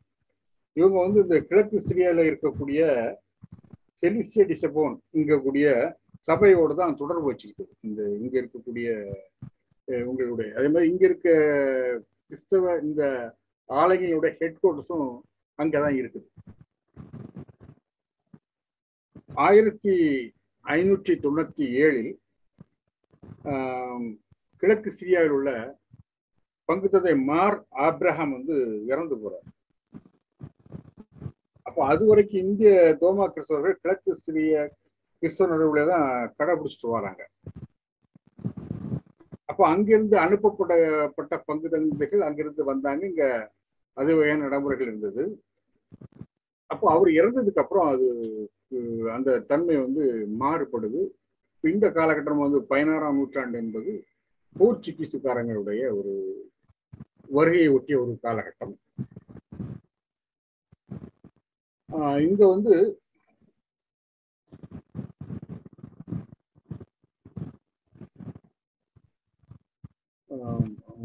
போர்ச்சுகீசிய மதக்குழுடைய தலைமையை பார்த்துட்டு வைத்த மெனாசிஸ் எங்களுடைய வந்து பெரும் அழுத்தம் கொடுத்து சிரியன் கேத்தலிக்ஸ் சிரிய கிறிஸ்தவர்கள் ரோமா கிறிஸ்தவர்கள் தங்களுடைய சர்ச்சுகள்ல வந்து ரோம விஷயங்களை ஃபாலோ பண்ணணும், சிறிய விஷயங்கள்ல இருந்து தங்களை மாற்றிக்கொள்ள வேண்டும் என்ற ஒரு சமாச்சாரத்தை வந்து அவர் ரொம்ப அழுத்தம் கொடுக்குறாரு. இதுக்காக எர்ணாகுளம் அருகில் உள்ள உதயம் பேரூர் என்ற இடத்துல வந்து டைனோட் ஆஃப் டயம்பர் என்கிற போதருடைய சபை நடக்கும். அந்த சபையில வந்து இந்த ஒரு தீர்மானம், ஒரு டிகிரி பாஸ் பண்ணப்படுகிறது.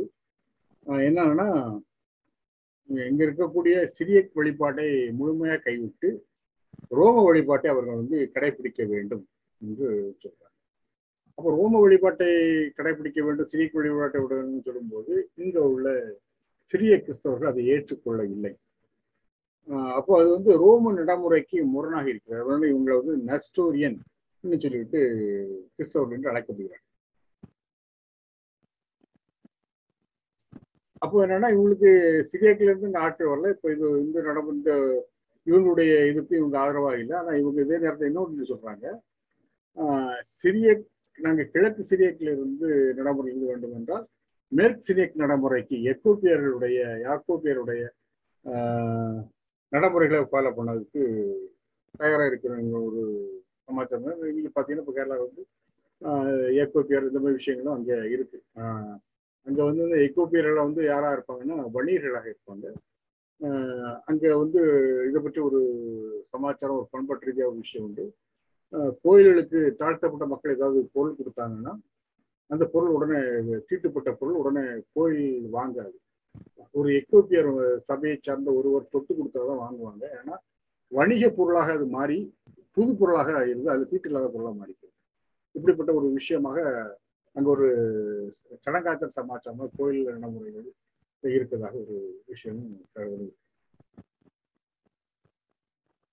அதே மாதிரி வந்து இவங்க வந்து தன்னுடைய கோயில்களுடைய அமைப்பு, அலங்கார முறை, வழிபாட்டு முறை, இந்த விஷயங்கள் எதையுமே சிரியாக்கு வழிபாட்டு முறையிலிருந்து மாற தயாராக இல்லை. இவங்களுடைய எல்லா விஷயமும் அதே மாதிரி தான் இருக்கு. அதே மாதிரி தான் அந்த கட்டிடக்கலையும் வந்து கட்டிடக்கலையும் இந்த சிரியக் முறையில தான் இருக்கு. சிரியக் முறையில இருக்கு, இந்த உள்ளூர் அமைப்போடும் சேர்ந்து இருக்கு. திருவாங்கூர் இப்ப இது வந்து நம்ம தோமாவுடைய வருகை காலகட்டமா குறிப்பிடக்கூடிய ஒரு காலகட்டத்துல கிறிஸ்துவம் வந்து தமிழகத்திற்குள்ளேயும், குறிப்பாக தென் தமிழகம் இருக்கக்கூடிய இந்த தென்மேற்கு தமிழமாக இருக்கக்கூடிய இந்த சேர பகுதியில எப்படி வந்தது, வணிகம் சார்ந்து, இதை பற்றி உள்ள விஷயமாட்டு நம்ம வந்து இந்த தரவுகளை பார்த்தோம். இதுல வந்து நமக்கு 4ஆம் நூற்றாண்டு 5ஆம் நூற்றாண்டுல கிறிஸ்தவர்கள் வந்து விட்டார்கள், இங்க உறுதியாக இருக்கிறார்கள் என்கின்ற ஒரு தகவல் நமக்கு வந்து இதுல உறுதிப்பட நமக்கு இதை வந்து புரிய முடிகிறது. கிறிஸ்தவர்கள் வந்து ஐரோப்பிய கிறிஸ்தவரோட சீனர்களாக இருக்கிறார்கள் இந்திய கிறிஸ்தவர்கள் என்பது நம்ம வந்து இதை உணர ஏதுவாகிறது. இப்போ நம்ம வந்து திருவிதாங்கூர் வரலாற்றை பற்றி செந்தியண்ணாச்சி குறிப்பிட்டிருப்பார்கள் என்று நான் நம்புகிறேன். திருவிதாங்கூர் வந்து ஒரு ஒரு தலைநகராக மாற்றம் பெறுகிறது. அது 15ஆம் நூற்றாண்டிலிருந்து 17ஆம் நூற்றாண்டு வரை உள்ள காலகட்டத்தில் ஒரு வேணாட்டு அரசிற்குள்ள நடக்கக்கூடிய பெரிய மாற்றங்கள்ல திருவிதாங்கோடு வந்து தலைநகர் அங்களுடைய ஒரு அந்தஸ்துக்கு வருகிறது.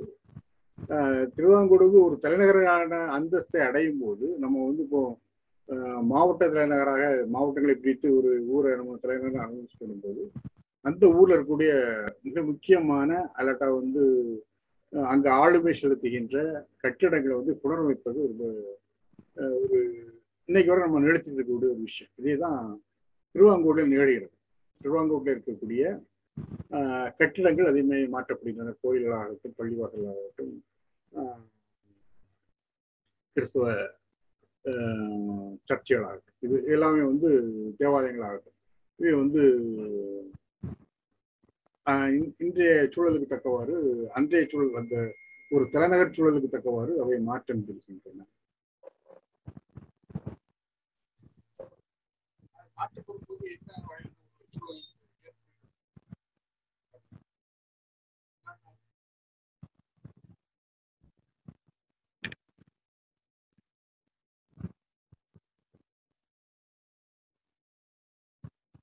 வேணாடு அரசு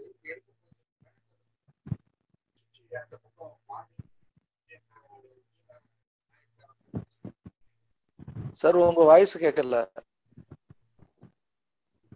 உங்க வாய்ஸ் கேட்கல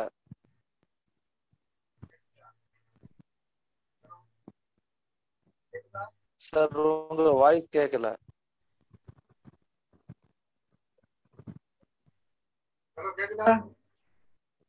கேக்குது. இப்ப கேக்குது. ஒரு நிமிஷம், இப்போ வாரத்துக்கு போய்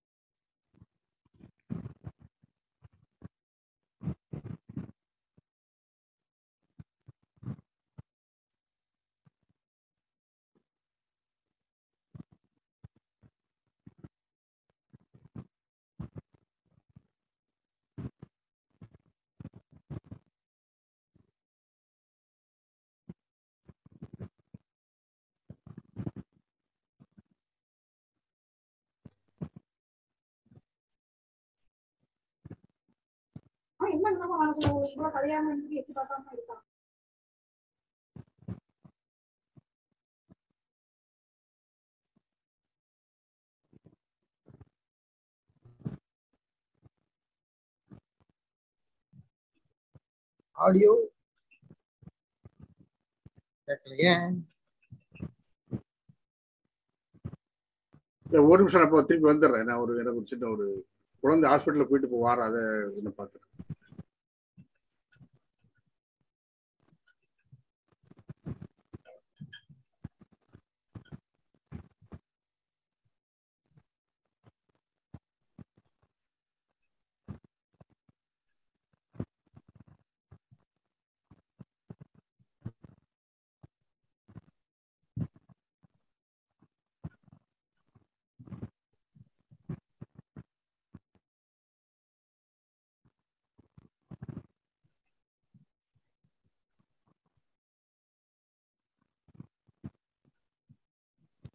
ஹலோ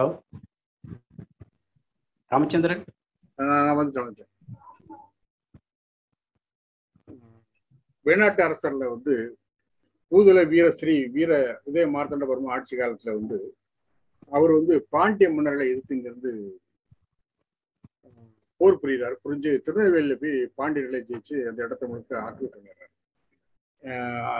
யாரோட சேர்த்துனா விஜயநகர அரச பிரதிநிதிகளோட செல்லப்பாக்குடியோட சேர்ந்து அவரு இதை பண்றார்.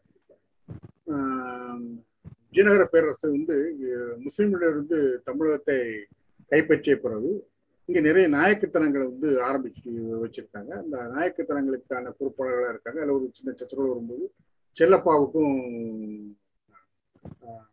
விஜயநகர பேரரசுக்கும் ஒரு மனத்தாங்கல் இருக்கிறது. அந்த செல்லப்பா வழியாக ஒரு சப்போர்ட்டர் வந்து பாண்டிய மன்னனை வீழ்த்திடுறாரு. பாண்டிய மன்னனை வீழ்த்தும் போது அரசராக இருக்கிற அச்சுதராயராக்கும் அரசராக இருக்காரு. அது அவர் அச்சுதராயருக்கு பிடிக்கல. அப்ப அவர் அங்கிருந்து இங்க போர் புரிஞ்சு இவரை மீண்டும் விரட்டி பூதல வீரஸ்ரீ வீர உதய மார்த்தண்டவர்மாவை வந்து தோற்கடிக்கிறாங்க. அதாவது தாமிரபரணி போர்னு சொல்லுவாங்க. இது வந்து நமக்கு இந்த சேரமாதேவி பக்கத்தில் இருக்கக்கூடிய இந்த கோயில், இந்த கோயிலுடைய கோயில் பேர் திருப்படை மருதூர் கோயில்ல வந்து பெயிண்டிங்காக தீட்டப்பட்ட கோபுரத்துல பெயிண்டிங்காக தீட்டப்பட்டிருக்கு இந்த போர்க்காட்சிகள். இப்படி வந்து இருக்கு.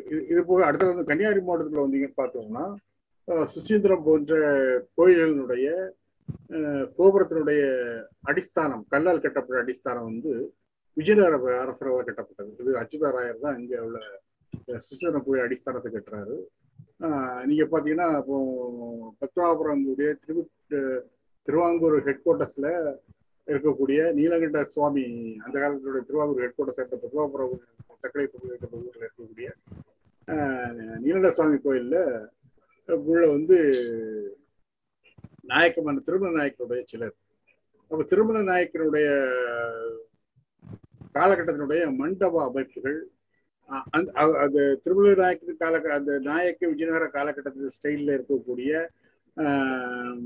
கோயில் மண்டபங்கள், கல்யாண மண்டபங்கள், தெப்ப குளங்கள், இது போன்ற பல அமைப்புகள் வந்து நம்ம பார்த்தோம்னா இந்த கன்னியாகுமரி மாவட்டத்தினுடைய இந்த பகுதிகளில் நிரம்ப இருக்கு. ஆக இந்த பகுதி என்பது இந்த தக்கலையினுடைய தக்கலிருந்து இந்த வரக்கூடிய நாகர்கோவில் கன்னியாகுமரி ஆகுது இந்த பகுதி என்பது விஜயநகரத்துக்கு சொந்தப்பட்டதா, பாண்டியருக்கு சொந்தப்பட்டதா, மதுரையினுடைய தலைமையின் கீழ் வரக்கூடியதா, அல்லது இவங்களுடைய வேளாட்டரசருடைய தலைமையின் கீழ் வரக்கூடிய ஒரு பெரிய சிக்கல் இருக்கிறதா, ரெண்டு விஷயமாக சேர்ந்து இருக்கிறது. ஆக இந்த 16ஆம் நூற்றாண்டுல வந்து பார்த்தோம்னா இந்த கன்னியாகுமரி மாவட்டத்துக்குள்ள விஜயநகர நாயக்க காலகட்டத்தினுடைய கலை வடிவங்களுடைய தாக்கம் ஜாஸ்தியாக. இப்ப இந்த தாக்கங்கள் வந்து நம்ம இப்போ பேசப்பட்ட திருவாங்கூர் ஊர் வந்து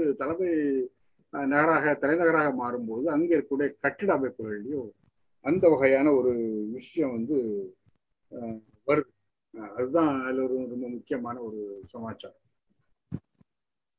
சரி, இப்போ வந்து திருவிதாங்கூடுல இருக்கக்கூடிய தோமா அமைத்ததாக எழுப்பியதாக குறிப்பிடப்படக்கூடிய அந்த அரைப்பள்ளி என்னுடைய கட்டிடம் வந்து ரொம்ப மோசமாக ஒரு இடியக்கூடிய ஒரு சூழ்நிலையில இருக்கு.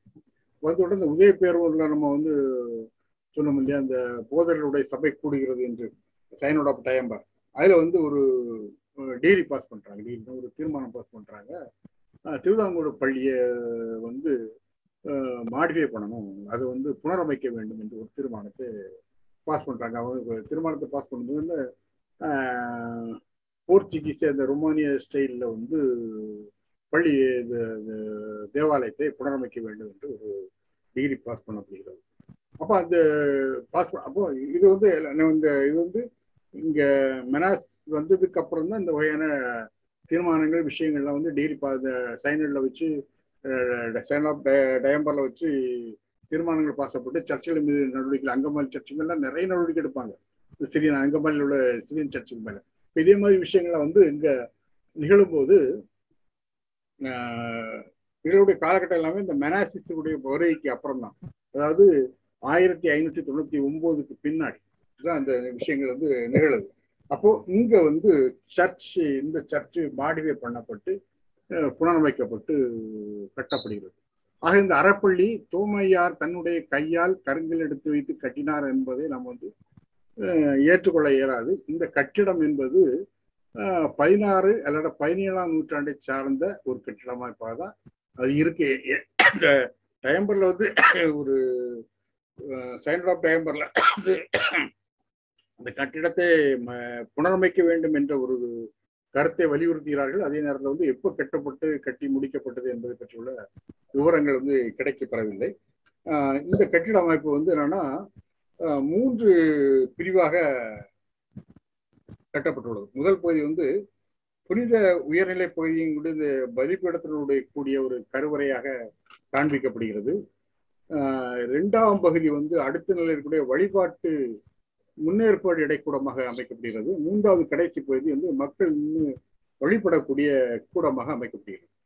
இந்த கருவறை பகுதி வந்து கிழக்கு பார்க்க இருக்கிறது. அதே மாதிரி கிழக்கு பார்க்க இந்த கருவறை பகுதி அமைக்கப்படுகிறது. இதனுடைய வடக்கு தெற்கு பக்க சுவரில் ஒரு சின்ன துவாரம் இந்த காற்று போக வர இருக்க போன்ற அமைப்புகள் அமைக்கப்பட்டிருக்கின்றன. குறிப்பாக இங்க இருக்கக்கூடிய இந்த செவர் தூண்கள் வந்து 5 முறை கொண்ட ஒரு ஒளியை கொண்டு ஒரு ஸ்டைலாக ஒரு செதுக்கப்பட்டிருக்கு. இந்த வகையான இந்த கட்டிட அமைப்பு விஷயம்லாம் வந்து என்னன்னா 16ஆம் நூற்றாண்டை சார்ந்த இதேதான் வந்து நமக்கு இங்க கேரளாவில் இருக்கக்கூடிய விஷயங்கள்லையும் அந்த நம்ம கேரளா இருக்கக்கூடிய அந்த கோயில் புத்தனசாமி கோயிலையும் இந்த வகையான அமைப்புகள் தான் இருக்கு. இல்லை, இன்னொரு முக்கியமான விஷயம் என்னன்னா இந்த பள்ளி சர்ச்சினுடைய தேவாலயத்தினுடைய மைய கூடத்திற்கு மேற்கு பகுதி நுழைவாயில்ல மேற்புறத்துல வந்து புஷ்ப பொதிகை வந்து புடைப்பு சிற்பமாக காட்டப்படும். புஷ்ப பொதிகைங்கிறத நீங்க நிறைய கோயில்ல பார்த்துருப்பீங்க. தாமரை முட்டு அப்படி குவிஞ்சிக்குள்ள தொங்குத மாதிரியான அப்படி குவியோட வந்து அப்படி இருக்கும். நீங்க வந்து அதான் புஷ்ப பொதிகைன்னா அந்த புஷ்ப மாதிரி இந்த தாமரை முட்டு அல்லது வாழைப்பூ தொங்குன மாதிரி உள்ள ஸ்டைல இருக்கக்கூடிய ஒரு அமைப்பு. இந்த அமைப்பு வந்து புடைப்பு சிற்பமாக இந்த தேவாலயத்தில் காணப்படுகிறது. இது விஜயநகர காலகட்டத்தினோட கலைப்படைப்போட ஒரு முக்கியமான சமாச்சாரம். ஸோ எனவே நம்ம வந்து இந்த சர்ச் வந்து இப்போ இருக்கக்கூடிய இந்த கட்டிட அமைப்பு என்பது ஒரு 400-450 வருடங்களுக்கு மேலாக இந்த கட்டிட அமைப்பினுடைய காலத்தை நாம் கொண்டு செல்ல இயலாது. இந்த கட்டிட அமைப்போட அமைப்பை பொறுத்த முடியல. இன்னும் இதே மாதிரி கட்டிட அமைப்பு வந்து சுசித்திரம் கோயில் இருக்கு, புஷ்ப பொதிகை, அங்கே அதே திருவிதாங்கூடனுடைய இருக்கக்கூடிய சிவன் கோயில் இருக்கு, எல்லா கோயிலையுமே பத்மநாபுரத்தில் இருக்கு, எல்லா இடத்துலையும் பார்த்தீங்கன்னா இந்த மாதிரி விஷயங்கள் வந்து நிறைய இருக்கு. அதே மாதிரி இந்த சர்ச் எப்படி கட்டப்பட்டிருக்குன்னா நம்ம ஒரு ஹிந்து கோயில் எப்படி கட்டப்படுமோ அதே அமைப்போட உள்ளூர் அமைப்போட கட்டப்பட்டிருக்கு. எப்படின்னா பீடம், அடிஸ்தானம், அதுக்கு மேல உபானம், ஜெகதி, கண்டம், பட்டிகை போன்ற அமைப்புகளோட இது வந்து கட்டப்பட்டிருக்கு. அதே மாதிரி வந்து இந்த பித்தி கூட இந்த பக்கச்சோறு அந்த இதுகளுக்கு மேல இந்த பித்தி கூட பக்கச்சோறு எழுப்பப்பட்டு பித்திக்கு மேல வந்து பிஸ்தார் அமைப்பாக உத்தரங்கம்பு, பொதிகை, இந்த பொதிகையில கூடு, அந்த கூட்டு, இது மாதிரி விஷயங்களோட நம்ம ஒரு ஹிந்து கோயில்கள் வந்து எந்த வகையான ஒரு அமைப்புல கட்டப்பட்டிருக்குமோ இந்த அமைப்புல வெளிப்புற தோற்றம் இருக்கு. இப்ப போய் பார்த்தாலும் இந்த கோயிலுடைய அமைப்பு அந்த தேவாலயத்தோட அப்படி இருக்கும். உள்புற பகுதி வந்து சிறியர் வழிபாட்டு முறையில எப்படி அந்த கட்டிட அமைப்பு இருக்குமோ அந்த வகையில அந்த கட்டிட அமைப்பு உள்பகுதி இருக்கும். சரி, அந்த பள்ளியினுடைய மேற்கூரை கட்டுமானத்துல வந்து இருக்கக்கூடிய அந்த கற்களை மாற்றி இப்போ வந்து வேற பிற்காலத்தில் வந்து மாடிஃபை பண்ணி வச்சிருக்காங்க. அது மேல ஒரு அறை வைத்திருக்கிறார்கள். அந்த அறையிலிருந்து அந்த இருக்கக்கூடிய சிலுவையை பார்த்து தவம் இருக்கிற ஒரு அமைப்பாக அந்த சர்ச் வந்து பின்னாடி மாடிஃபை பண்ணப்பட்டிருக்கிறது. அது போக இந்த பிரதான கட்டமைப்புக்கு முன்புறமாக மரப்பணிகளால் அமைக்கப்பட்ட புதிய 19ஆம் நூற்றாண்டை சார்ந்த ஒரு மரப்பணி அமைப்பும் அதில் செய்யப்பட்டிருக்கு. அது போக உள்ள வந்து எந்த உருவமும் கிடையாது. நீங்க வந்து ஒரு கேத்தலிக் சர்ச்சுக்குள்ள போனோம்னா நிறைய உருவங்களா இருக்கும். இந்த சர்ச்சுக்குள்ள இந்த சிரியன் கர்த்தரிக் வழிபாட்டுல அந்த உருவங்கள் வழிபாட்டுல கிடையாது. இவங்க சைனாப் டயம்பர்ல அழுத்தம் கொடுத்து இதை மாடி பண்ண சொன்ன பிறகும் இவர்கள் வந்து கிழக்கு சிரிய வகையிலேயே தங்களுடைய சர்ச்சை கட்டி முடித்திருக்கிறார்கள் என்பது முக்கியமானது. அப்போ இந்த அங்க ஒரு சிறிய வழிபாட்டு கிழக்கு சிறிய வழிபாட்டு முறை தொடர்ச்சியாக வந்திருக்கிறது. அந்த சர்ச்சி கட்டிடம் வந்து தேவாலய கட்டிடம் வந்து பழமையுற்று திருப்பி அதை மாடிஃபை பண்ணும்போது மீண்டும் அவர்கள் அந்த கிழக்கு சிறிய முறையிலேயே அந்த கட்டிடத்தை அமைத்திருக்கிறார்கள். அங்க ஒரு வழிபாட்டு முறை தான். ஏன்னா இவங்களோட என்னன்னா கேத்தலிக்ஸ்ல இருக்கிற மாதிரியான சிலுவை வந்து இயேசுவை வந்து அரைந்த அந்த சோகத்தை உருவாக்கி பச்சாதாபத்தை பார்வையாளர் உற்பத்தி பண்ணக்கூடிய அந்த வகையிலான ஒரு சிலுவை அமைப்பு கிடையாது. இவர் வந்து என்னன்னா அந்த உயிர்த்தெழுந்து வரக்கூடிய இயேசுவாக காண்பிப்பது அந்த வகையான சிலுவை தான் அங்கேயும் உள்ள வைக்கப்பட்டிருக்கிறது. வேற எந்த உருக்களும் கிடையாது. இப்போ பிற்காலத்துல தான் தோமையருடைய ஒரு மேரியுடைய உருவெல்லாம் இப்போ பிற்காலத்துல அங்க இணைக்கப்பட்டிருக்கிறாங்க. அதுக்கு மேலே கிடையாது. இவ்வளவு செய்யாதான போர்ச்சுகீஸ்காரங்க என்ன செய்யறாங்க, இவ்வளவு எந்த உருவம் வராதனால அவங்க ஒரு என்னதுன்னா ஒரு அல்மேரா கொடுக்குறாங்க. அந்த அல்மேரால தான் வந்து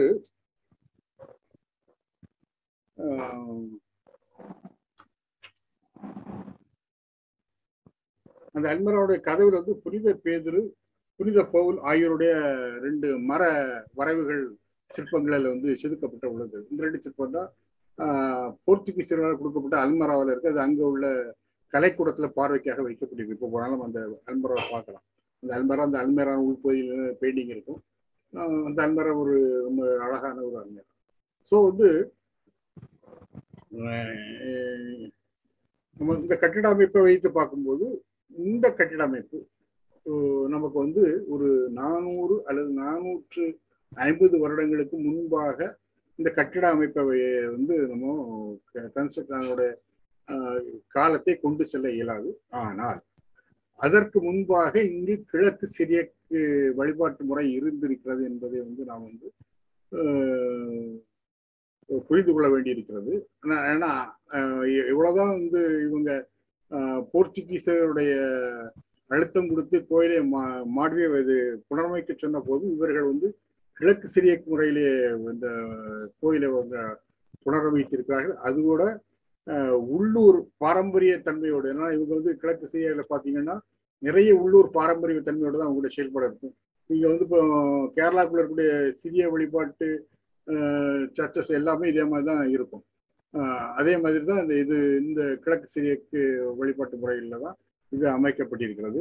இந்த பொறுப்பு கூட இன்னைக்கு வந்து மலங்கரா சர்ச் கையில தான் இருக்கு. மலங்கரா சர்ச் என்னன்னா கேரளாவில் வந்து இந்த இவங்க சிரியன் கேத்தலிக்ஸ் வந்து ரோமன் கேத்தலிக்ஸாக கன்வெர்ட் பண்ணப்பட்டு அந்த பண்ணக்கூடிய அந்த பிரச்சனைகள்லாம் வரும்போது அதில் ஒரு 3 பிரிவுகள் வருது. அதில் வந்து ஒரு முக்கியமான பிரிவு வந்து இந்த மலங்கராங்கக்கூடிய மலை கிழக்கு சிரியாவில் வந்து மலைப்பகுதியும் மேற்கு சிரியா வந்து நிலப்பரப்பு பகுதியும் சார்ந்தவங்க.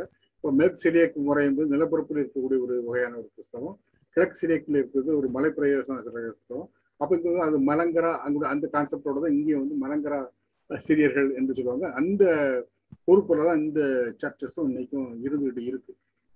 ஆக நமக்கு வந்து திருவாங்கோட்டில் ஒரு நற்போதனையை விளக்கக்கூடிய ஒரு அமைப்பு செயல்பட்டிருக்கிறது. அது தேவாலயமாக உருப்பெற்றிருக்கிறது. இங்கு யூதர்கள், யவ்வனர்கள், பெர்சியர்கள் போன்றவர்கள் வந்ததுக்கான பெர்சியர்களை பற்றி வந்ததுக்கான தரவுகள் இருக்கின்றன. குறிப்பாக யூதர்கள் வந்ததுக்கான தரவுகள் நமக்கு கிடைக்கின்றன. அது கானா தோமாவா யூத தோமாவா என்பதை பற்றி நமக்கு வந்து மதிப்பிட இயலாது.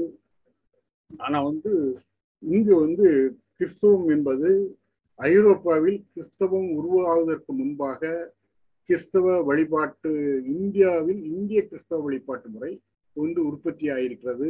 அது அதனுடைய பாரம்பரிய அதனுடைய வழிபாட்டு முறைகளை கிழக்கு சிரியாவில் இருந்து வாங்கி வந்திருக்கிறது என்பவற்றை போன்றவை நமக்கு குமரி மாவட்டத்தினுடைய தோமா வருகையை பற்றிய புரிதலில் இருந்து நாம் அனுமானிக்க முடிகிறது. அது இந்த அரைப்பள்ளியும் இங்கு இருந்து ஒரு நற்போதனையை வழங்கக்கூடிய ஒரு தேவாலயம் ஒன்று இருந்தது என்பதையும் உறுதிப்படுத்துகிறது.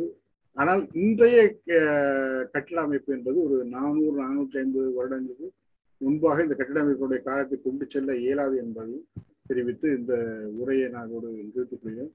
அனைவருக்கும் ரொம்ப நன்றி. குறிப்பாக எனது இருமலுக்கு நன்றி சொல்லணும். நான் நிறைய இருமல் அடைகிறது, ரொம்ப ஸ்லோவாக பேசியிருந்தேன். இன்னொன்று பேசுறது நிறைய எனக்கு டிஸ்டர்பன்ஸ் இருந்தது.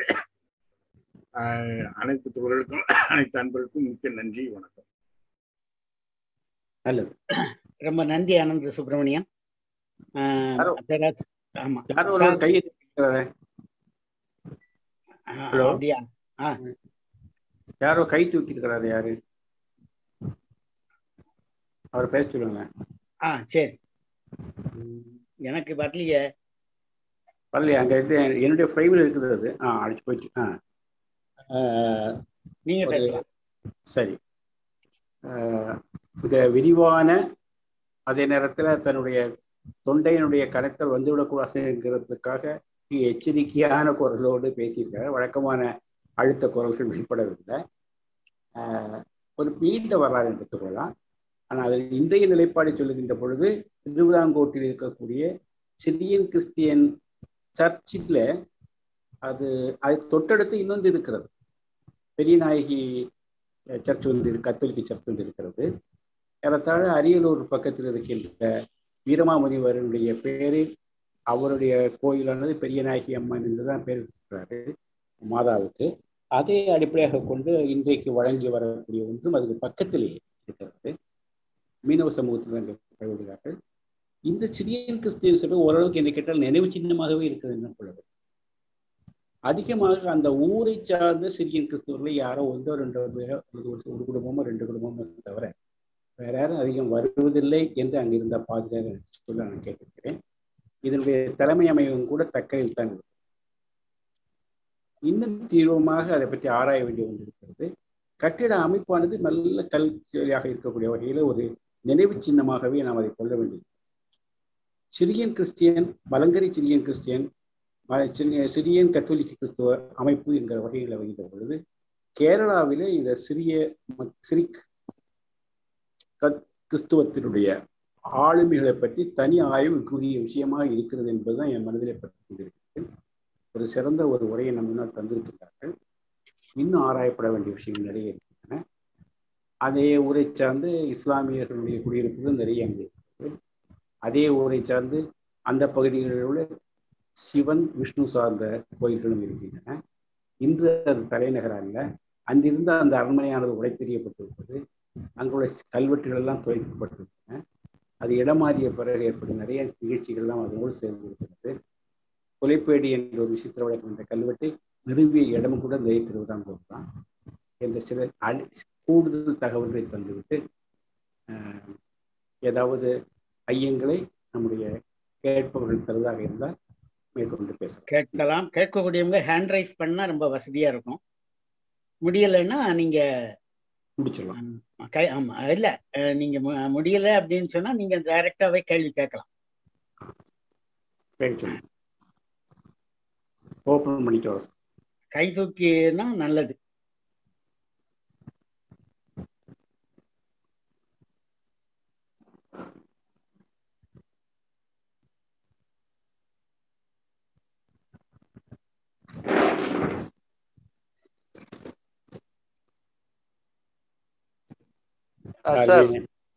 சார் அந்த இது திருக்கண்ணன்கோடுல 10ஆம் நூற்றாண்டை சேர்ந்த ஒரு கல்வெட்டுல திருவிதாங்கோடு இல்ல, அது திருமுதான்கோடு அப்படின்னு சொல்லியிருக்காங்க. திருமுதான்கோடு. திருமுதான்கோடு அதாவது கல்வெட்டுகள்ல வரக்கூடிய சொற்களை ஆதாரமா எடுத்துக்கூட முடியாது. என்னை கேட்டால் இதனுடைய ஆரம்பத்தில் திரு அதங்கோடு என்பதாக கூட இருக்கலாம். திரு என்பது பின்னால் சேர்ந்த ஒரு அடைமொழி, அது தெய்வீகத்தன்மையை தருவதற்காக வருகின்ற வார்த்தையா இருக்கலாம். அதங்கோடுங்கிறது அதனுடைய அடிப்படையான பேராக இருக்க முடியும். அதங்கோட்டு ஆசான் என்று பரம்பாரனார் அந்த தொல்காப்பியத்தில் இது வரக்கூடியவர் கூட அதங்கோடு என்றுதான் வருகிறது. பக்கத்து ஊரில் இன்னொரு அதங்கோடு இருக்கிறது. ஓரளவுக்கு அந்த ஊரினுடைய அடிப்படையில் அந்த பேரை சேர்க்கிறது. அதங்கோடு தான் திருவிதாங்கூடாரு, திருமுதாங்கோடு, பலவிதமான ஒரு இதுல அந்த பேரில் அதிக கவனம் செலுத்த வேண்டியதில்லை. சொல் பெயர்ச்சி தான். இங்க தந்திருக்கிற தலைப்புல கூட இந்த முழு திருவிதாங்கோட மாற்றி இருப்பாங்க. திருவாங்கோடு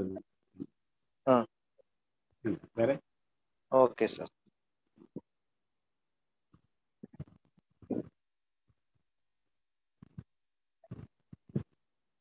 ஆனா ஒன்றே உங்களுக்கு சொன்னது இருக்குல்ல, அந்த திருவிதாங்கோடுங்கிற பெயரை அவர் இந்த திருப்பாப்பூர் சுருவமாக இருந்த வேணாட்டு அரசர்கள் மிகப்பெரிய எழுச்சி பெற்ற முழு நாட்டையும் ஆளக்கூடியவர்களாக பத்மநாபசாமிக்கு இந்த நாடை முழுவதையும் அர்ப்பணித்து மார்த்தாண்டவர்ம மகாராஜாவுக்கு பிறகு ஆளக்கூடிய அந்த அரசர்கள் அவர்களுடைய இந்த பெரிய சாம்ராஜ்யத்தின் பெயரை திருவிதாங்கோடு தான் அழைக்கும். ஆங்கிலத்தில் அந்த திருவிதாங்கூர் என்று ஆகி நாம் அதை தமிழ்படுத்தும் போதும் கூட திருவிதாங்கூர் என்று சொல்ல ஆரம்பிக்கும். ஆனால் இல்லை என்பதற்கான ஆதாரமானது 1635 கிடைக்கக்கூடிய ஒரு ஓலை. அந்த ஓலையில இப்ப என் கையில் இருக்கிறது. அதுல ஒரு சொத்து பாகப்பிரிவினை நடந்திருக்கிறது.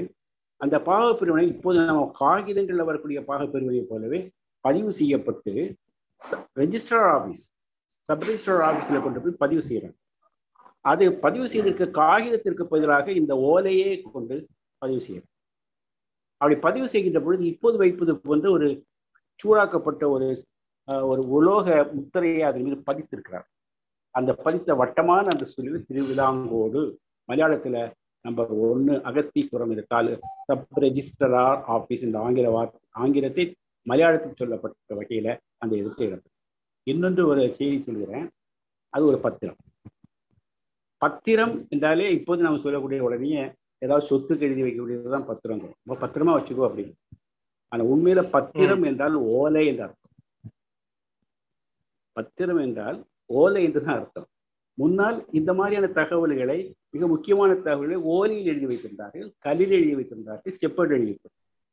ஓலையில் எழுதப்படக்கூடிய முழுதும் பத்திரம் என்று சொல்லப்படும். இது ஒரு கூடுதல் தகவலுக்காக நான் சொன்னேன். இதே பத்திரத்தை பயன்படுத்தி காதுகளிலே போடக்கூடிய அணியாகவும் பயன்படுத்திட்டாங்க. சிவன் காதில் இருக்கக்கூடிய பத்திர குண்டலம் சொல்லுவாங்க. ஓலை அப்படி காதுக்குள்ள செடி வச்சு பத்திர குண்டலம். அவ்வளோ கூடுதல். இதோடு சம்பந்தப்பட்டதெல்லாம் கூடுதல்.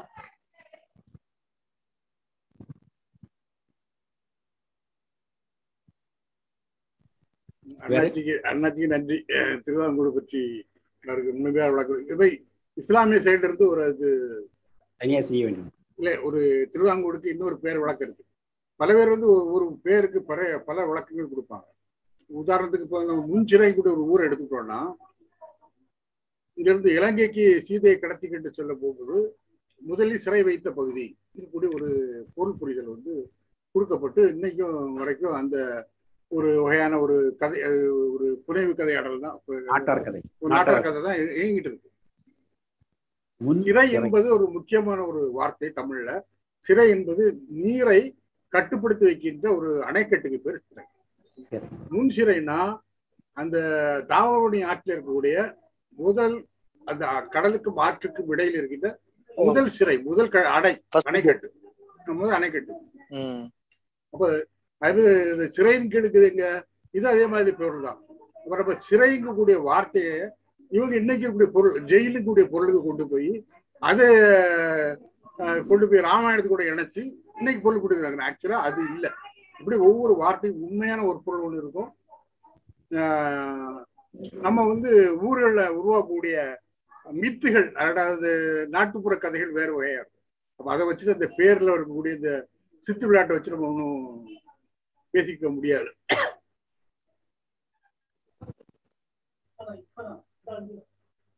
என்னது தாரா குஞ்சு, தங்க குஞ்சு, மக்கா தாரா கொடியை காணி பாக்கட்டு அசோக்குமார் கொடி காணி போல கொடி சொல்லுங்க. தங்கத்துக்கு கொடிக்கு காணி ஆஃப் பண்ணுங்க. யார் பேசுறாங்க? பேசுங்க. அசோக்குமார். வணக்கம் ஐயா. அதாவது திருவிதாங்கோட்ல வந்து நிறைய அதாவது வரலாற்று சம்பவங்கள் நடந்திருக்கு அப்படின்னு சொல்லி பார்த்துருக்கோம் பண்றோம். ஆனா அந்த ஊர்ல வந்து அந்த மாதிரி எதுவுமே ஒண்ணு பெரிய இது இருக்கிற மாதிரி இல்லையா? நான் அந்த சைடு ஒரு தடவை கிராஸ் பண்ணி போயிருக்கிறேன். அது பத்மநாபபுரத்துல இருக்கு. ஆனா திருவிதாங்கோட்ல எதுவும் பெரிய இது இருந்த மாதிரி அடையாளமே இல்லையே. அதான் இப்போது இல்லைங்கிறத உண்மை. அந்த திருவிதாங்கோட்டில் இருந்து ஒரு அரண்மனை முழுவதுமாக பிரித்து அளிக்கப்பட்டிருக்கிறதுங்கிறது உண்மை. அந்த பகுதிகளை வந்து ஊர் மக்கள் இன்றைக்கும் காட்டுவாங்க. மிக முக்கியமான ஒரு கல்வெட்டு, அதாவது புலைப்பேடி என்கிற ஒரு கொடிய வழக்கத்தை அழித்ததற்கான ஒரு முக்கிய ஒரு கல்வெட்டானது அங்குதான் முதல்ல நடப்படுகிறது. அந்த நடப்பட்ட அந்த கல்வெட்டானது இன்றைக்கு பத்மநாபபுரம் அருங்காட்சியகத்தினுடைய எடுத்து வச்சிருக்கிறார். இன்னும் முதல் புழப்பேடி வண்ணாப்பேடி இல்லை. அதாவது அது ஒரு விசித்திரமான பழக்கம். குறிப்பிட்ட மாதங்களில் உயர்ஜாதி பெண்கள் மாலை இருட்டிய பிறகு வீட்டுக்கு வெளியே வந்து விட்டால் மண்ணானோ புலையனோ பார்த்துவிட்டு என்று சொன்னாலோ கல்லை தூக்கி எரிந்தாலோ தொட்டு விட்டாலோ அந்த பெண் அவனோடு போய்விட வேண்டும். இப்படி ஒரு வழக்கம் இருந்தது. இந்த வழக்கமானது அழிக்கப்படுகிற ஒரு காலகட்டம். விரிவாக ஒரு கட்டுரையாகவே வெளியே வந்திருக்கிறது. புலைப்பேடி என்ற ஒரு விசித்திர வழக்கம் என்ற பெயர்ல. அந்த பழக்கத்தை ஒழித்தது வந்து வீரகேரளவர்மன் என்ற ஒரு அரசர், ஒரு இளவரசர். அவன் அந்த திருவிதாங்கோட்டு அரண்மனையில் இருந்து கொண்டு அதை வெளியிடுகிறான். அந்த கல்வெட்டு இன்றைக்கும் கிடைக்கும். இது கூட நிறைய கல்வெட்டுகள் இருந்திருக்கு. ஆனால் 1200 தான் முத வேணாட்டு அரசர்கள் தெற்கே வந்து தங்களுடைய ஒரு கிளை, திருப்பாப்பூர் சொரூபம் என்று தங்களுடைய கிளை. சொரூபம் என்றால் டைனாஸ்டி என்று அர்த்தம். அதுக்கு அவங்களுக்கு நிறைய சொரூபங்கள். கொல்லத்தில் ஒரு அரசு ஆழ்வார், கொட்டாரக்கரை பக்கத்தில் இன்னொரு அரசு ஆழ்வாங்க, இளையடத்து சொரூபம், அப்புறம் தேசிங்க நாடு சொரூபம்னு நிறைய சொரூபங்கள். அதுல திருப்பாப்பூர் சொரூபம் என்ற பகுதி, அதாவது சேர அரசனுடைய இறுதி மன்னனும் ஆய் மன்னனும் வேணாட்டு அரசனும் கலந்த ஒரு கலவையான ஒரு அரசு உருவாக்கம். அதுதான் இங்க திருவிதாங்கூரில் முதல் 1200 ஒட்டி இங்க வருகிறது ஆட்சி. அதற்கு பிறகு உள்ள பகுதி தான் வேணாட்டு அரசனுடைய எழுச்சிகளாக வரும். அது தனியாக நாம் படிக்க வேண்டிய விஷயம். அதில் முதல் தலைநகரம் வந்து திருவிதாங்கூர். அது பிறகு தற்போது தக்கலைக்கு பக்கத்தில் இருக்கிற கல்குளம் என்ற பகுதி, அதுக்கு அது பத்மநாபபுரம் என்ற பெயர் கிடையாது, கல்குளம் என்று சொல்லுவாங்க, அல்லது தப்பக்குளங்கரா சொல்லுவாங்க. அதாவது திப்பக்குளம் இருக்கக்கூடிய இடம் திப்பக்குளங்கரா என்று சொல்லுவாங்க. அந்த இடத்திற்கு 1300க்கு பிறகு இடம்பெயர்கள் இருந்து அவர்கள் அங்கே அரசாட்சி செய்து இருக்கின்ற பொழுது அவர்களிலே வரக்கூடியவர்களை மார்த்தாண்டவர்மா என்கிறவர் 1729 ஒட்டி ஆட்சிக்கு வந்தார். அவர் காலத்துக்கு பிறகு இன்னொரு மாற்றம் டிரநாயனுடையது. பிறகு அவருடைய அரசர்களை மற்றைய டச்சை தோற்கடித்து விட்டு வடக்கு நோக்கி நகர்ந்து அங்கிருக்கின்ற தன்னுடைய இன மக்களிடையே இந்த ஆட்சிக்கு கீழே கொண்டு வந்து கொச்சி வரை சென்று ஆட்சி மிகப்பெரிய சாம்ராஜ்யத்தை உருவாக்கிய பிறகு ஒரு ட்ரிக் என்ன செய்யறான்னா, இதை முழுதும் வைத்துக் கொண்டுதான் கஷ்டம். ஆனால் அவள் தனித்தனி அரசுகளாக அங்கே இருக்கக்கூடியவங்க தலையை தூக்கி விடக்கூடாது என்பதற்காக நான் இதை எல்லாவற்றையுமே பத்மநாப சுவாமிக்கு அப்படியே சமர்ப்பணம் பண்ணிவிடுகிறேன். நான் எனவே இன்று முதல் இந்த திருவிதாங்கோடு சமஸ்தானம், அதாவது மிகப்பெரிய இந்த பகுதி, இந்த நாடு, இது வந்து பத்மநாப சுவாமிக்கே சொந்தமானது. அவர்தான் அரசர்.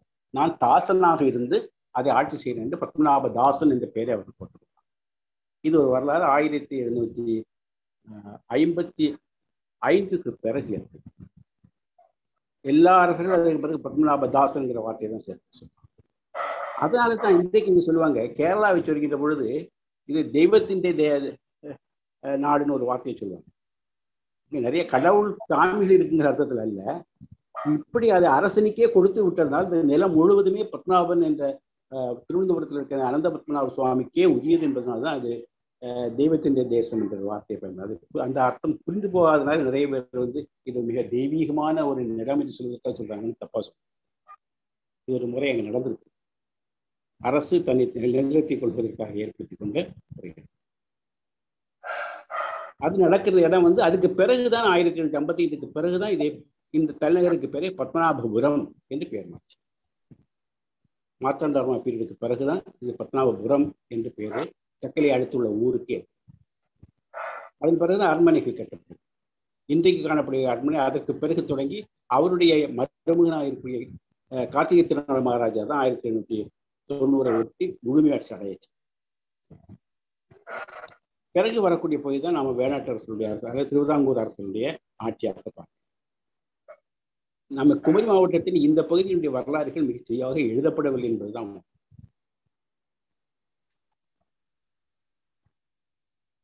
அவ்வளவுதான். நன்றியே நன்றியே நன்றி. வேற யாராவது முடிச்சிருவோமா? நீங்க முடிச்சு வைங்க. தோழர்களே, ரொம்ப சிறப்பான ஒரு கூட்டமாக இது அமைந்தது. நண்பர் அனந்த சுப்பிரமணியம் ஏராளமான தகவல்களை இந்த கூட்டத்தில் அவர் சமர்ப்பித்திருக்கிறார். அந்த தகவல்கள் எல்லாம் தொகுத்து கட்டுரை ஆக்கப்பட வேண்டும் என்பது என்னுடைய ஆசை. புதிய ஆராய்ச்சி இதழில் அதனை வெளிக்கொண்டு வர வேண்டும். அதே மாதிரி இந்த தலைமை தாங்கிய நம்முடைய செந்தி சார் ரொம்ப அற்புதமான விளக்கங்களை மிக தெளிவான, ஏன்னா அவர்கிட்ட ஃபிங்கர் டிப்ல இருக்கும் செய்திகள், ஏராளமான செய்திகள், பொருத்தமான ஒரு தலைமை உரை. அதே நேரத்துல நம்முடைய பங்கேற்பாளர்கள் கேட்ட கேள்விகளுக்கும் ரொம்ப சிறப்பான பதிலை அவர் தந்திருக்கிறார். அது கிளாரிபிகேஷன். எனக்கு ஒரு செய்தியை சொன்னார். குமரி மாவட்டத்தினுடைய வரலாறு இன்னும் எழுதப்படவில்லை. உண்மைதான், தமிழகத்தினுடைய வரலாறே இன்னும் எழுதப்படவில்லை. ஒவ்வொரு பகுதியிலும் இருக்கக்கூடிய சின்ன சின்ன செய்திகளை சேகரித்து வரலாற்றை மக்களிடம் இருந்து எழுத வேண்டும். உழைக்கும் மக்களிடம் இருந்து வரலாற்றை எழுத தொடங்க வேண்டும். அப்போதுதான் அது வரலாறாக இருக்க முடியும். நாம படிக்கிற வரலாறு என்பது ஆளக்கூடிய மக்களுடைய வரலாற்றை தான் வரலாறாக படித்துக் கொண்டிருக்கிறோம். ஏராளமான தகவல்கள் மக்களிடையே வாய்மொழியாக வழக்கத்தில் இருக்கின்றன. அவற்றையும் தொகுக்க வேண்டும். செந்திசார் மாதிரிப்பட்ட ஆட்கள் தொல்லியல் செய்திகளையும் தர வேண்டும்.